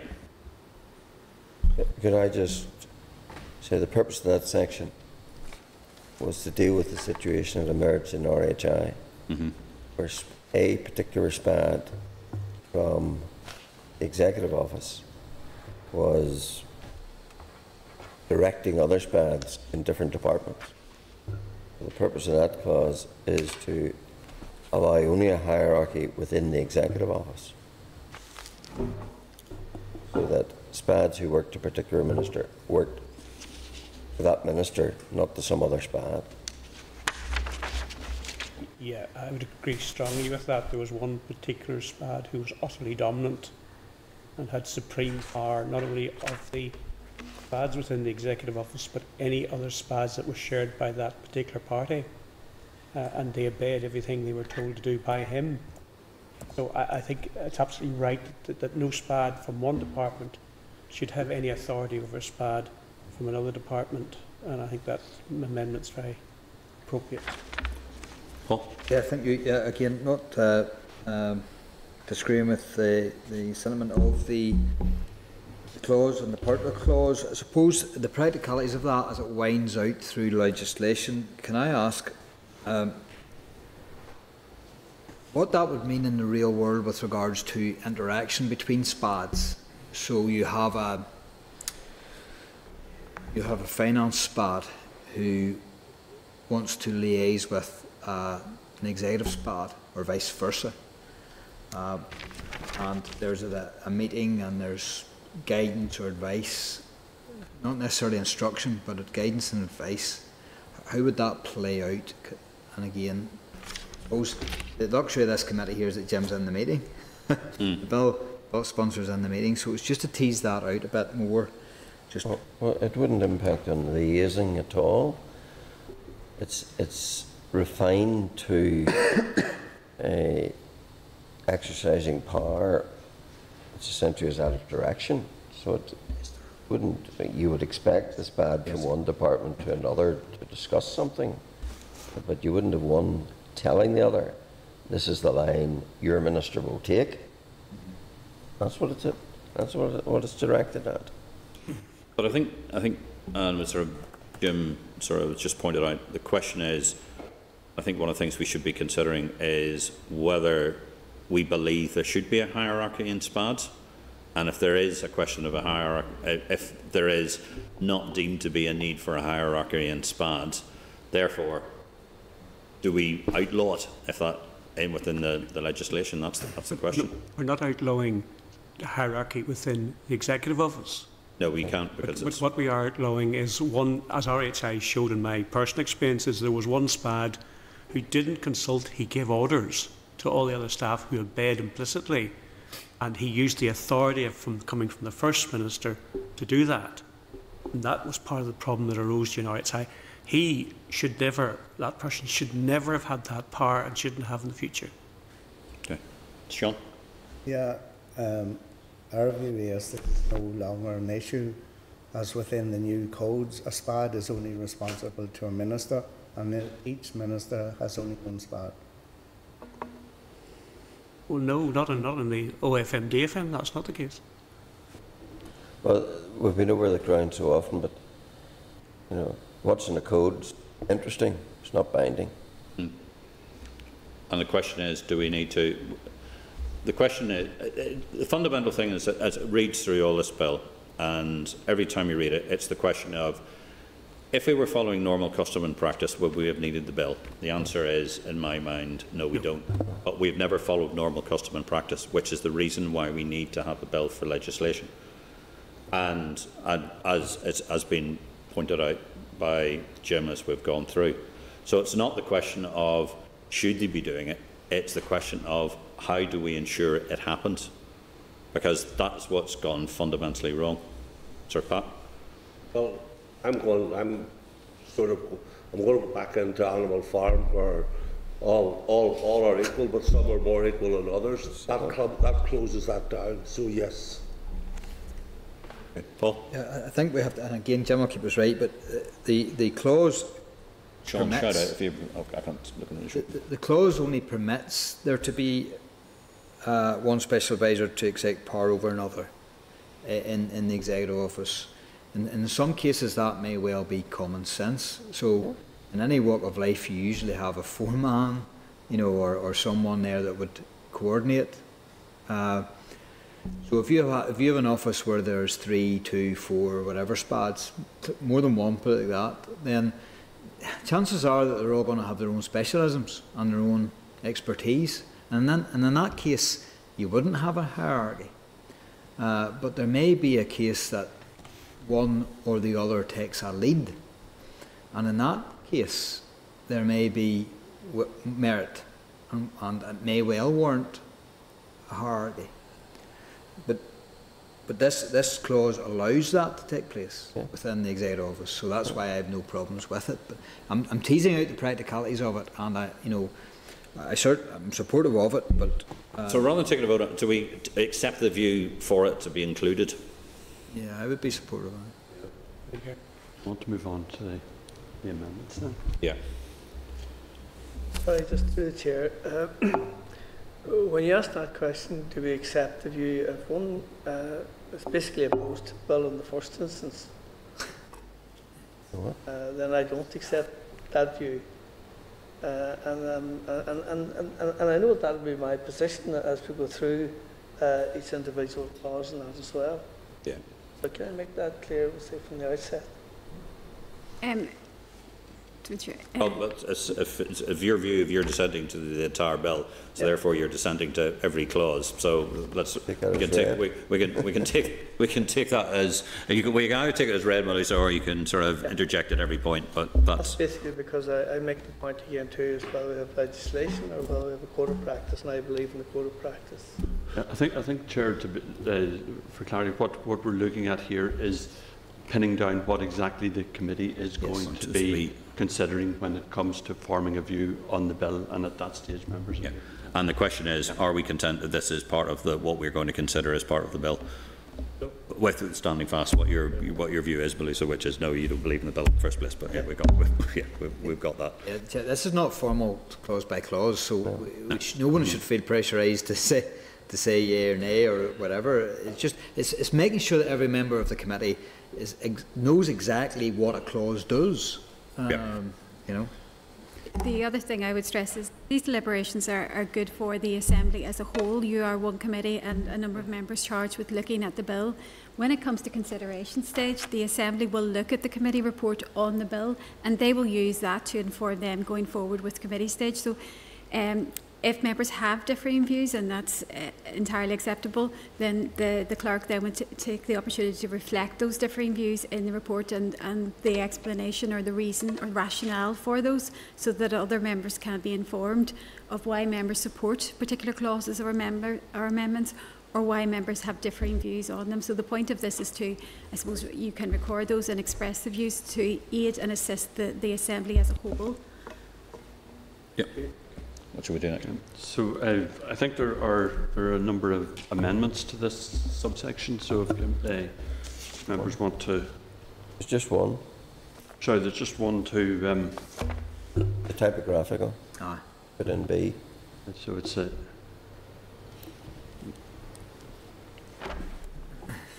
But, oh yes. So yeah, it's basically a technical amendment. So if members are content to look at that amendment as part of its view, or if any members anything further would like to say on that.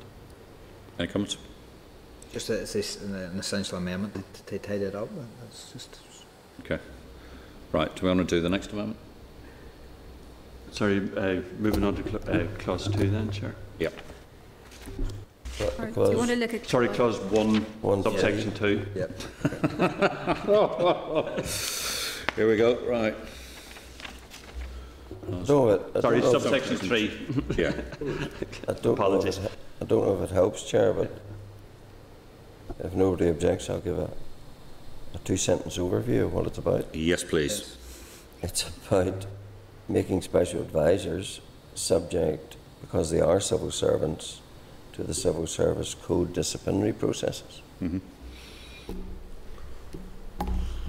Do we have I would be supportive of that view. Okay. Next. And there's one amendment here, is there?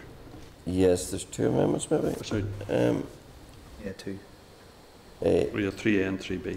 Yeah, it's to make the flow of it more clear, and it's to take out the words. It did say there can be no ministerial involvement or interference. It was pointed out quite correctly that the nature of the relationship would make it very hard to say there can be no ministerial involvement. Yeah. But what there can't be is ministerial interference. Yeah. So I've diminished it to no ministerial interference. That's interference in the disciplinary process. Right. So let's leave out involvement, put in interference. Is that again section 2? 1.3. 3A. Clause 1, section 3A, last sentence. Okay. And then the next bit is, again in clause 1, section 3A, where that is replacing the current section and then moving it into hold for appointments after subsection 1. We got those words? Just from a technical framing perspective, it would be a new subsection 4 in effect. It's just from a technical framing, we call it 3A, but it actually would be a new subsection 4, so it would be 1.4. There is a 4 there already, so we can't label it 1.4, but it would be a new subsection 4. So this is amendment 4, I think. Yeah. Yep. Yes, this is introducing a new subclause. Yep. When I first drafted the bill, I anticipated that the old code provisions about the appointment of special advisors which said that the minister had to consider a pool of candidates, etc., would continue, because there had been a lot of criticism from Lord Justice Coughlin that had been ignored.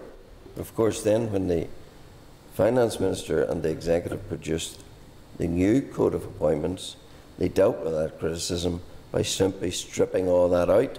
Mm-hmm.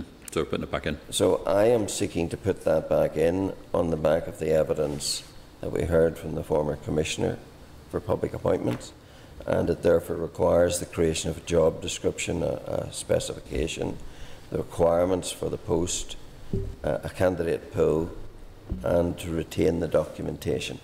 All of those were in the old code. So it doesn't seem to me appropriate that we should be retreating and diminishing what was in the new code in order to remove things which served a useful purpose. And that's much more in line with HR process as well, and also protects the special advisor. Yep. Yep. So that's a new subclause into section 1.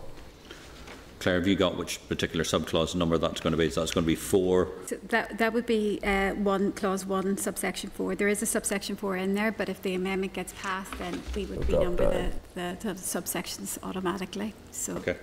Are we content to take a view on that?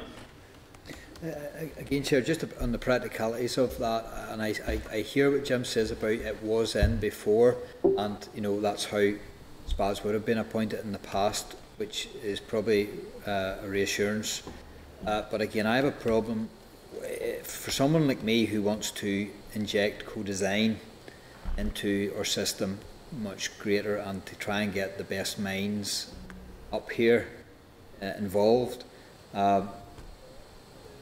I think that you would want to leave, if you had a particular department that you want the expertise on, you'd want to try and keep the job description as broad as possible in case you ended up getting a very mighty mind coming in that you maybe hadn't accounted for before.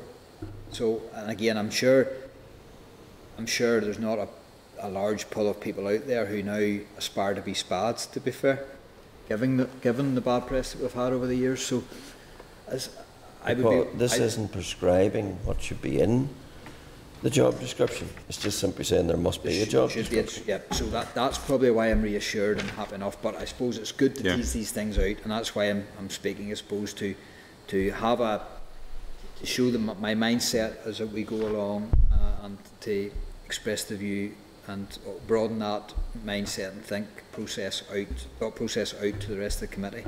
I'm certainly not against this, just to tease those and Jim, you might like to comment on it, but I would be of the view that if you were a special advisor and you were seeking employment and you were selected and things went badly wrong fairly early on, you wouldn't have, unless you had the sort of the normal HR processes behind you, you wouldn't have any sort of real grounds to stand on.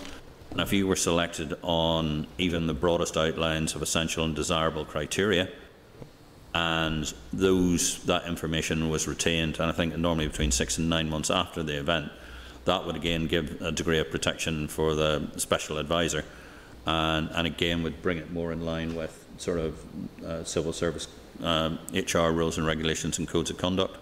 Yep. And it would also protect the minister in the event that something like that happened as well, because it would then be there would have been some form of due process which they could fall back on if it was challenged. Yep. So I think I would be content to take that view and take that view on that. Happy? Next is clause 1 again, page 2, line 9.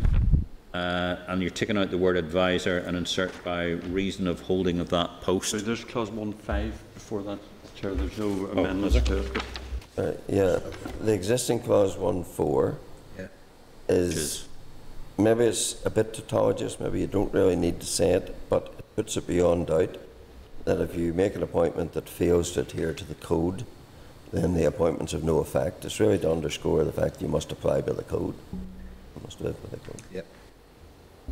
Okay. And 1.5 then is the salary one.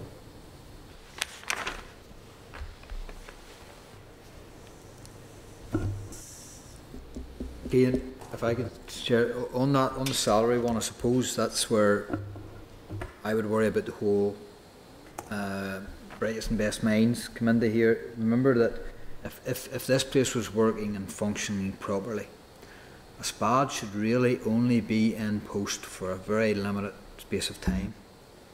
Not like a civil service in that sense, where you would look at career progression and promotion.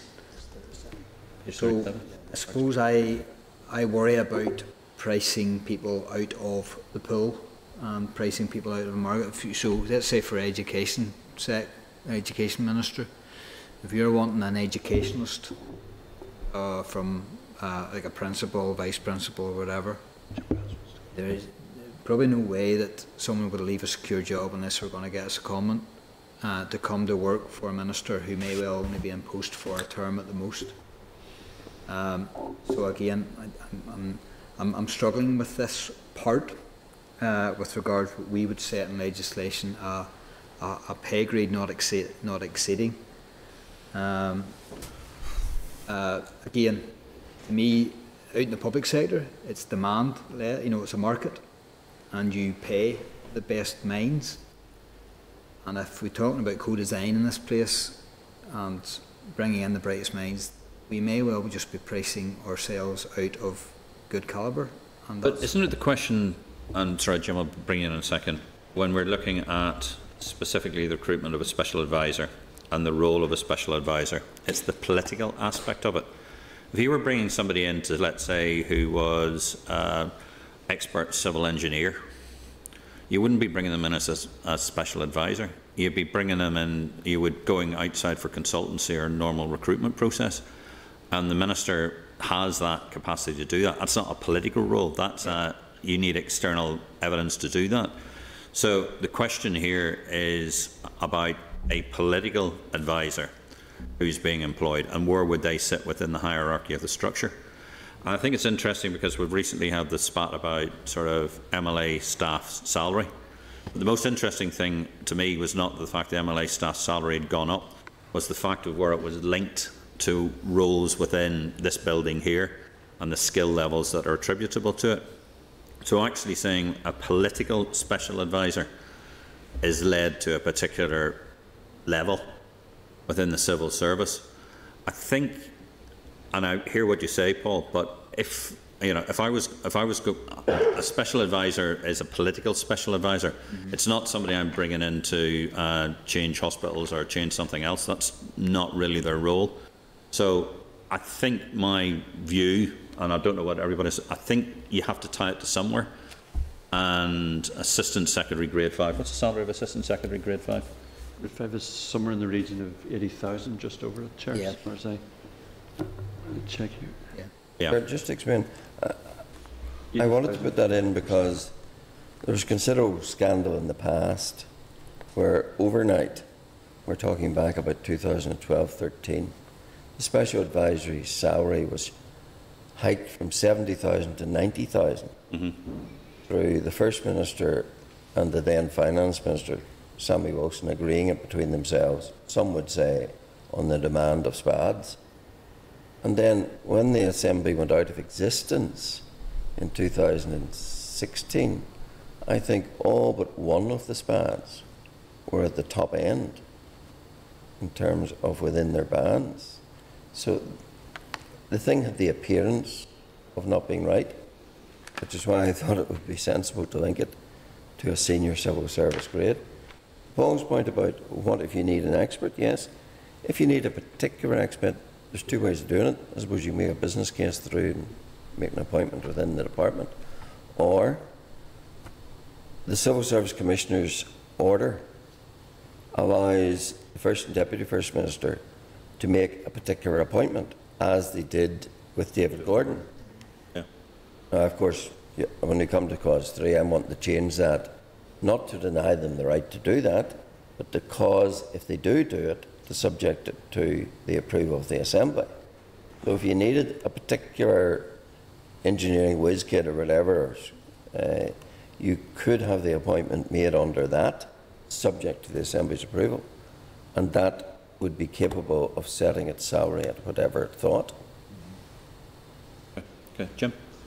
Well, Paul said that in an ideal world, the SPADs only be there for a particular period. We had two SPADs here for 17 years. And what simply happened was when one minister fell or resigned or retired, they were simply passed on to the next minister. The king is dead. The king is dead, long live the SPAD. They were simply passed on. So remember, we have a different structure to any other democracy in the United Kingdom. It's quite normal in Westminster that if a SPAD is appointed to, say, the Minister for Work and Pensions, when that minister resigns, retires, the SPAD goes with him. Yeah. He or she becomes unemployed. That doesn't happen in our system. The SPADs are recycled round and round. So the very high salaries, and they were extraordinarily high salaries we were paying our SPADs, was meant to reflect a volatility which didn't actually exist. It's very unusual in any Western democracy for a SPAD to last 17 years in any post. Secondly, we didn't seem to have any problems recruiting and retaining SPADs on the salary we were paying them. Indeed, from my memory, in certainly my own party or my own former party, I can only think of one SPAD who voluntarily left, and he left to become a judge, which was a very well position, and a good SPAD he was too. So therefore, it's quite clear the market is telling us we have no problems whatsoever in retaining and attracting SPADs. I mean, in the Northern Ireland context, starting at the bottom of a scale at £70,000 is not a small salary. And we had the obscenity, as Jim said, actually it was £92,000 this salary was increased to at a stroke of a pen. And many of us believe that that was at the instigation of one particular SPAD who felt that he wasn't being paid well enough. And he was a super SPAD, a complete control freak who ran everything. And he demanded 92,000. The other factor is, should there be a fall of the Assembly, they get 50% of that as a compensation payment. First £30,000 of it tax-free. So therefore there is a safety net for those who may fall in those circumstances. So it was an extraordinarily attractive package which brought a lot of derision from the public. And I think Jim actually has been very generous here. Sorry, could I get a bit of guidance? How could somebody be getting 50% of their salary?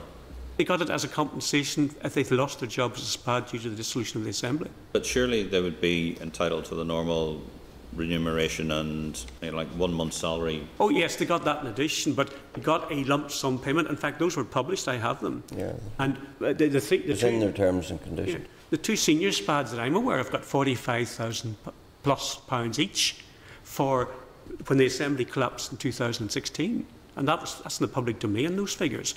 So therefore, there is a very good safety net for them in a SPAD.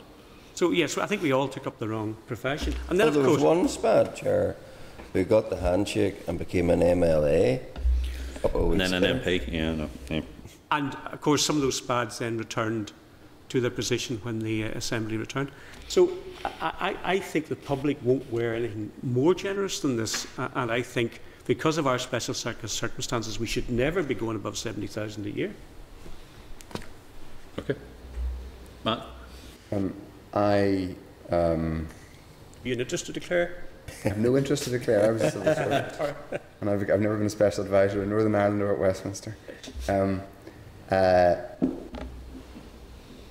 I have some sympathy with Paul's point. I suppose it would be helpful to get from the bill sponsor a sense of whether he thinks, I don't want to misquote the specific clauses of the bill or the amendments, but whether the desire whether the general desire that more appointments be made on merit is in tension with his acknowledged view, if it is your acknowledged view, to tell us, and others jump in, that these are inherently political roles, therefore they sort of exist in a separate sphere, which is, so for example, if you are recruiting for a special advisor to serve the Ulster Unionist Party, for the sake of argument, that that in that context it is very difficult to hire someone. It's difficult to draft terms and conditions which include a specificity around sympathy with the political aims of the Ulster Unionist Party. Do you see what I mean? Is there a tension there? Well, if there is, it never stood in the way of anyone heretofore, because when you had terms which required someone to meet certain basic requirements, it was more that it wasn't just a coincidence. I'm sure that in all parties the people appointed were acolytes of the party. So I don't think that is a problem. But the question about the salary is, like, I'm not opposed to SPADs. I think SPADs are necessary. I think they do a good job. But I think that there were excesses which, from a public perception, we need to address. And I think when you got to a situation where a SPAD could be earning more than a minister, there was something that needed to be addressed. So by pitching it at grade 5, I thought, you know, that's the sort of level civil servant the SPAD's rubbing shoulders with, working with very often, and that's a generous apportionment to them. Would it be your view that, I know this is not how we're exactly considering, but in relation to specifically the clause around terms and conditions and the job description clause, as it were, that a foreseeable or a desirable outcome for that of that, if that became law, is that we really need to talk about there would be a material change in the number of people who were party sympathisers who got those jobs. Is that an end you would like to see? Or is that the intention of the bill, to be more accurate? No, I don't think that's the intention. I think there'd be an uplift in quality if that were so. But I think the reality is that you're not going to have Sinn Féin appoint a DUP supporter or DUP appoint a Sinn Féin supporter. Like, that's the reality of life. And I think, given the particular relationship between Minister and SPAD and the political nature of it, it'd be unrealistic to expect that. Yeah, so I'm not trying to drive out politicos out of SPAD positions. I'm just trying to rein in that there's a defensible level of salary. We've just got one more to do. And a process of appointment. So it's not just seen as if to be someone picks their mate or picks this one or picks that one just because of who they are. They have to have some qualities. Sort of just through the moment, I've just been informed that we're being time compressed again, and I think this is very important that we actually take the time to go through this in detail. The significant issue is, I think, Jim, we're looking at clauses, the ones that are going to take a lot of time for us to discuss through and tease through are sort of clause 8 and clause 11, where we're going to have to specifically look at sort of tariffs and the likelihood and the rest of it. I think one of the things, and having had a review of this, one of the things we might want to do is have independent, just legal opinion from from here, particularly on the issue of tariff, because I understand they Chair,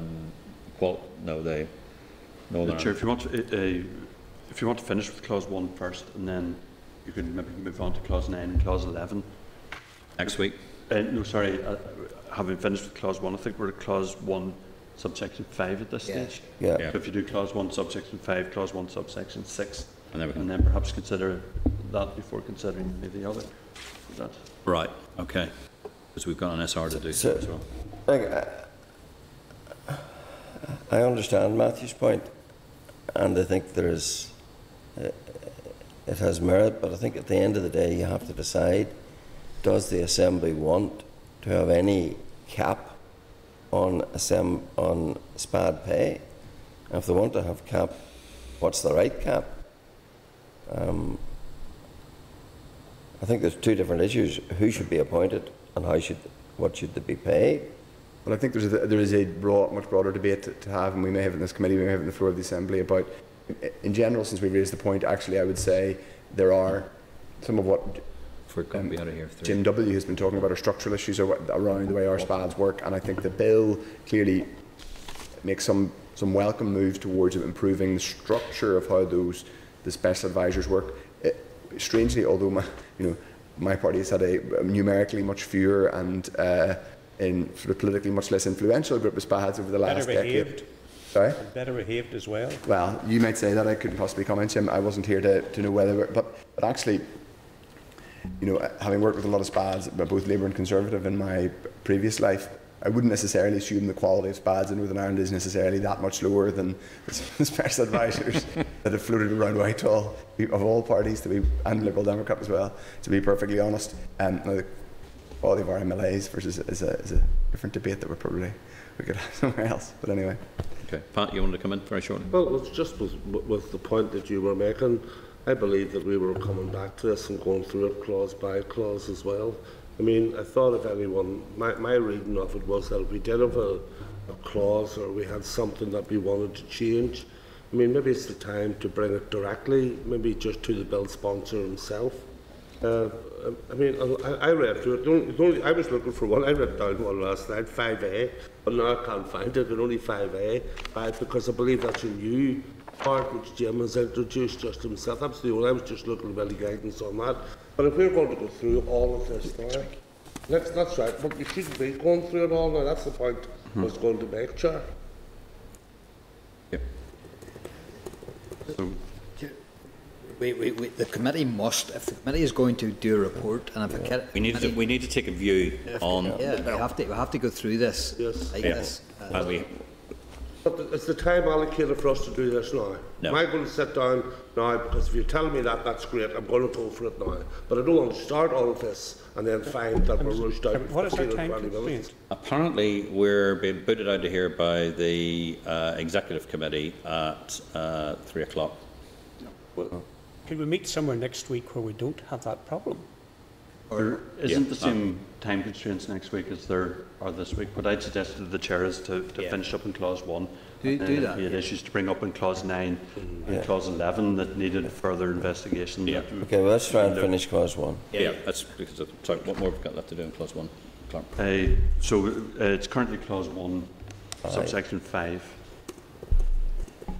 Subsection 5. Which is what members have been discussing. It's the pay. I should just make one point. The specifics of the pay are set out in the codes. I don't have a problem with that. I'm not trying to specify in the bill, here are the bands. No. I'm simply saying, here's the ceiling. Yeah. Code, work it out as you like. Yeah. Very reasonable. Okay, let's take a view on that one. And then, does that take us to the end to? Oh, there's no part 6. 1-6. There's another part of 1. Yep. 1.6 is the vexed matter that arose in the RHI inquiry, where when some persons were disqualified by virtue of the Special Advisor's Bill of 2013 because of criminal convictions, etc., that nonetheless the civil service accommodated them as effectively super spads overseeing others in Stormont Castle. And the purpose of 1.6 is to make it unlawful for that to happen. And I think the most critical point is that the Permanent Secretary must ensure that no person other than a duly appointed Special Advisor is afforded by the Department the cooperation, recognition, facilitation due to a Special Advisor by reason of them holding that post. That, I think, is something that's very necessary, but that's what it's about. Yeah, I had no problems with this. I had no problems with this aspect because it's all about the role, transparency and accountability. Well, there was no such thing as super spads, only official spads. This was I think, creation for somebody to sell a book, but in the report. It was in the RHI report. And if there was no unofficial spads, if there were no shadowy figures, then this clause in this bill won't have an effect. That's right. Does nobody any harm. You'd welcome it. But I think if you go to volume 3 of the RHI report, page 158, you will find 2 paragraphs dealing with the subject. But as Paul rightly says, if there are no shadowy figures, then there'll be no work for that clause to do. We content to take that view? Okay. Okay. Were there 2 amendments to Yes, there was one amendment that I read in there that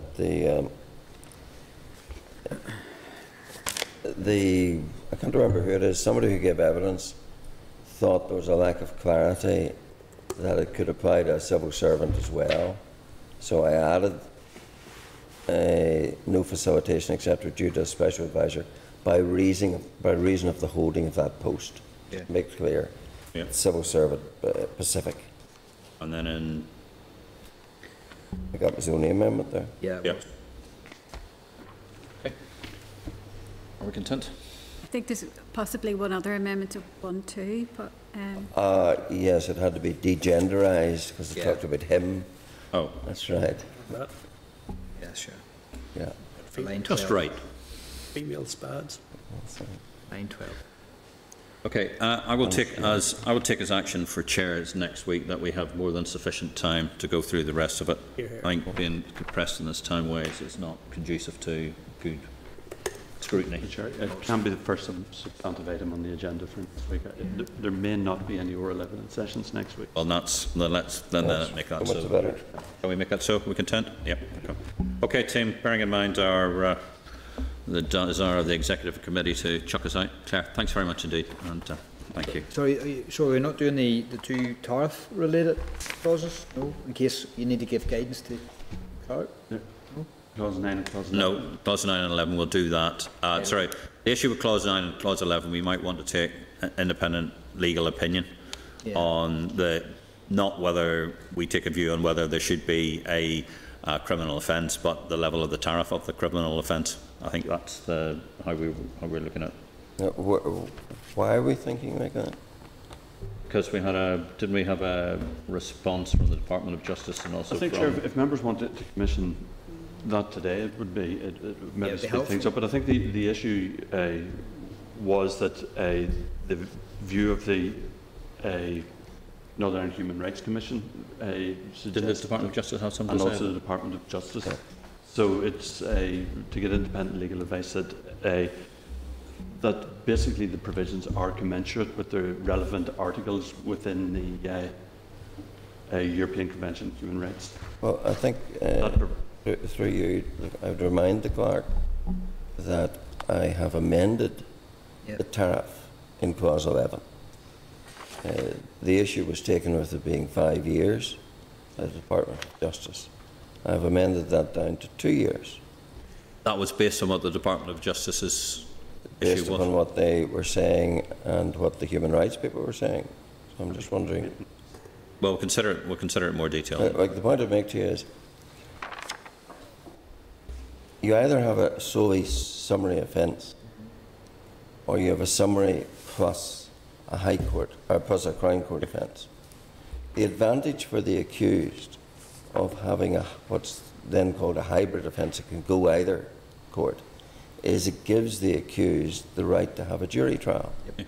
If you simply have it summary trial, then you don't have a right to a jury trial. Yep.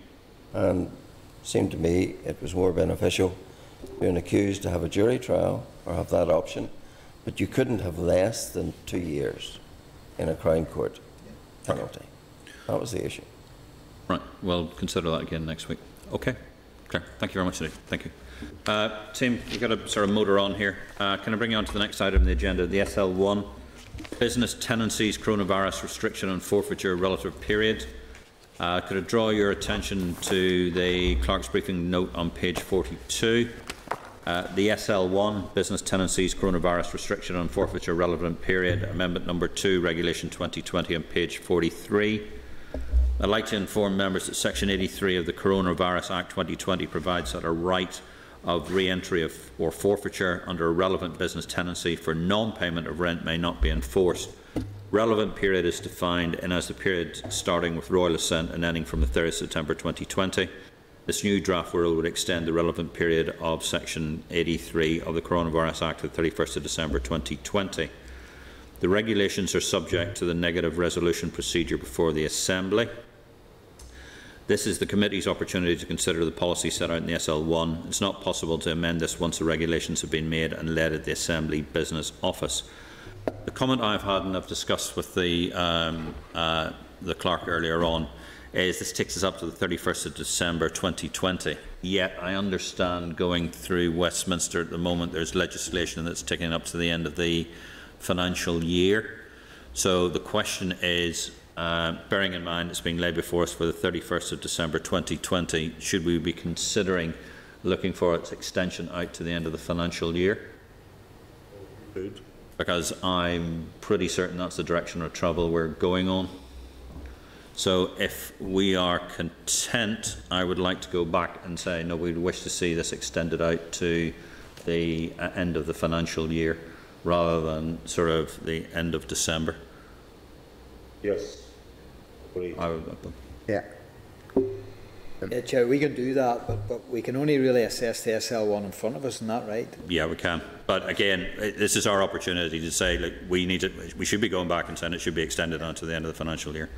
If we don't, if we don't agree to it, we're at risk of it not being law, of it falling. But if we just to further to Paul's point.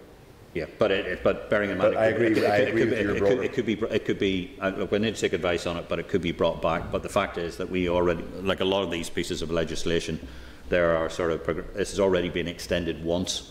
Yeah, I agree. It should be extended. Sure. This is the SL1 stage. It is the committee's opportunity to provide input to the legislation. And when it comes to the actual SR, that the decision is whether to accept the SR or not. Now, even if the committee makes this suggestion to the department, whether it agrees with it or not, in whatever form the SR comes, it would be then up to the committee to pray against it, because it is negative resolution. Yeah, it is by negative resolution. So, content? Agreed. Moving on to Chairperson's business, the Department of Finance has led its 2019-2020 annual report on accounts in the Business Office, which the committee will consider at the meeting next week. Through the diligent work of the staff, I would like to draw attention to one issue detailed in the report is in regards to land and property services, identifying a suspected misappropriation of 56 refunds by a staff member with a total value of $125,000 that seem to have gone into their own account. We have had the Permanent Secretary in front of us in closed session, and without going into the details of the closed session, but there were significant issues that had arisen with LPS that she didn't make us aware of, that subsequently became quite clear the week after with the Northern Ireland Audit Office report. And I don't know about you, but LPS is rapidly running down to my bottom of my list of people that I have a degree of confidence in. And I'm very surprised that it took one of our staff members who are particularly diligent, and can we pass on our thanks for the diligence of the staff and for finding that, I think it was Phil, or yes, Chair, that we haven't been informed of this. And this should be an issue that should be of interest to the Finance Committee, particularly on the governance and management of LPS. Is that person still in the employment? We don't have that degree of information. I think not, Chair, but if members want to consider it in detail next week, the details can be provided to the committee. I think I would like to get a report from the Perm Secretary on what is going on within the LPS, and I think at some stage fairly soon we should ask for the Permanent Secretary and the head of the LPS to come and present to the committee, so that we are actually getting a more detailed overview of what's going on within LPS. I must admit I'm not particularly happy to pick that piece of information up, and I don't think, and speaking, I'm looking around the room here, I'm not saying there's any members of this committee here looking particularly happy about this either. Thank you. Move on to the next order of business. Moving on to correspondence, Committee for Procedures regarding Standing Order 110 to 116, temporary provisions, tabled at page 96. Members, have we any comments?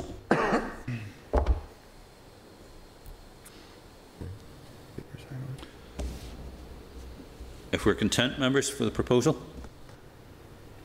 Great. Can I seek your agreement to note the remaining items of correspondence? Great. Can I seek your agreement to note the information request to the Department for routine papers circulated on the 18th of September 2020? Great. If we move on to the forward work programme, and inform members the draft forward work programme September to December 2020 is at page 55. Inform members at page 60 is the Clerk's brief on the Department of Finance main estimates position, which will be considered in the wider process of the main estimates at a future meeting. I understand we've been written to about the main estimates. Sir, this is in relation to the wider main estimates. This is just refers to the department's own main estimates. So, if members are content, there's a number of questions there suggested put it to the department. So, if members are content with that approach, the other just before the meeting, I got notification that the committee was expecting the main estimates in oral evidence session on the 7th of October. The department has said that that will not now be possible. However, they have confirmed that the committee will get a copy of the main estimates at least 1 week in advance of an oral evidence session. So that should give sufficient time for adequate consultation, I suppose, in the context of what normally happens. Can I just, Chair, so surely the main estimates will be laid in the Assembly? As in, are they saying that we're not getting special sight of them over and above the rest of the Assembly? Are we? Yes, the committee will get them 1 week in advance. Of the rest of them being publicly laid? From memory, I think they will be laid possibly on the Friday afterwards or the Monday after the committee sees them. But then the committee will see them, or it may even be after that, because the committee will see them at the meeting on Wednesday. Well, it was intended Wednesday, the 7th of October. Yeah. So then it would be debated the following week. So the committee will see them in advance of them being made available. So I think what they're saying is we're not going to see the main estimates on the 7th of October or any time that week. Okay. Chair, I think that the problem was that to bring them on the 7th of October would have meant squeezing the committee. So they've said they're not going to squeeze the committee. The committee will receive them in time, and they've been pushed back at least a week. Through the, and I would just like to take your views on this. We've waited a considerable period of time for the main estimates. We have waited a considerable period of time for information on spending rounds. And yes, we have heard time and again and issues with additional money and funds coming in and the rest of it. But I think as a committee we need to take the time and be given the time to look closely at the main estimates before they're laid before the Assembly. We have waited close on, by my reckoning, 3.5 months anyhow for the main estimates to come through. So I think if we can express back through the DLO and back to the department that we want to have adequate time to look at the estimates before they're laid before, and there can be no excuse of time pressures to get them pushed through in a particular period of time, because we've waited a considerable period of time to get to where we are now. And if you're content for us to express that to the department. Agreed. Okay, thank you. Next item is to seek response on issues raised in the paper to inform them. I've done that, thank you. Members, are we content with the forward work programme, bearing in mind before I discuss today? Yeah. Gentlemen, have we any, ladies and gentlemen, have we any other items of business? Can I bring something up, Chair? And I suppose I should have, and I would have raised this at the discussion around Jim's bill. And just out of courtesy, I want to bring it to the attention of the committee members that I intend to consider an amendment to Jim's bill. At the minute, there's a duty on the Finance Minister and indeed the Executive to bring forward a bill. Bring forward a budget by the 31st of March in a given year. I don't think that's good enough considering the performance of Finance Ministers of late, and I believe that we should look at something that places a duty on the Finance Minister to commence the budget process, and then another duty to produce and publish and bring to the floor of the Assembly a draft budget, in which would then trigger a 12-week consultation. Still very primitive, but I just wanted to raise that with committee members out of courtesy. If any members, including Jim of course, wants to come and discuss this with me and seek out my thought process on it, by all means do so. I'm also investigating what happens in Wales and Scotland. But of course I would add this, there would have to be, I suspect, a very good defence clause, because with all, well, to be fair, Finance Minister isn't always isn't in control of his own destiny with regards to what the Chancellor of the Exchequer does, and it would be silly to have a statutory duty on a minister to bring a budget on the Monday, and then the Chancellor of the Exchequer brings forward a UK budget on the Tuesday. So there will probably be a defence clause also to allow for things to happen and for crisis to evolve. But again, I suspect would have on that defence clause the Minister coming to the floor of the House to explain that. So that's my thought process, Chair. I just wanted to get out there as quick as I could, formally. Okay. So if any of you guys want to come speak to me, by all means, my door's open. Due noted. Okay, and we have one order of business we'll have to conduct off in camera just after this event, but the next meeting will be in here on 12:30 and looking for an extended time to be able to consider Jim's bill. Okay. And we go into closed session. Assembly Senate Chamber programme sound. This is the Northern Ireland Assembly Senate Chamber programme sound.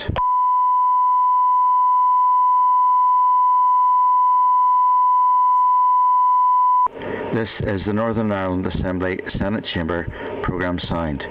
This is the Northern Ireland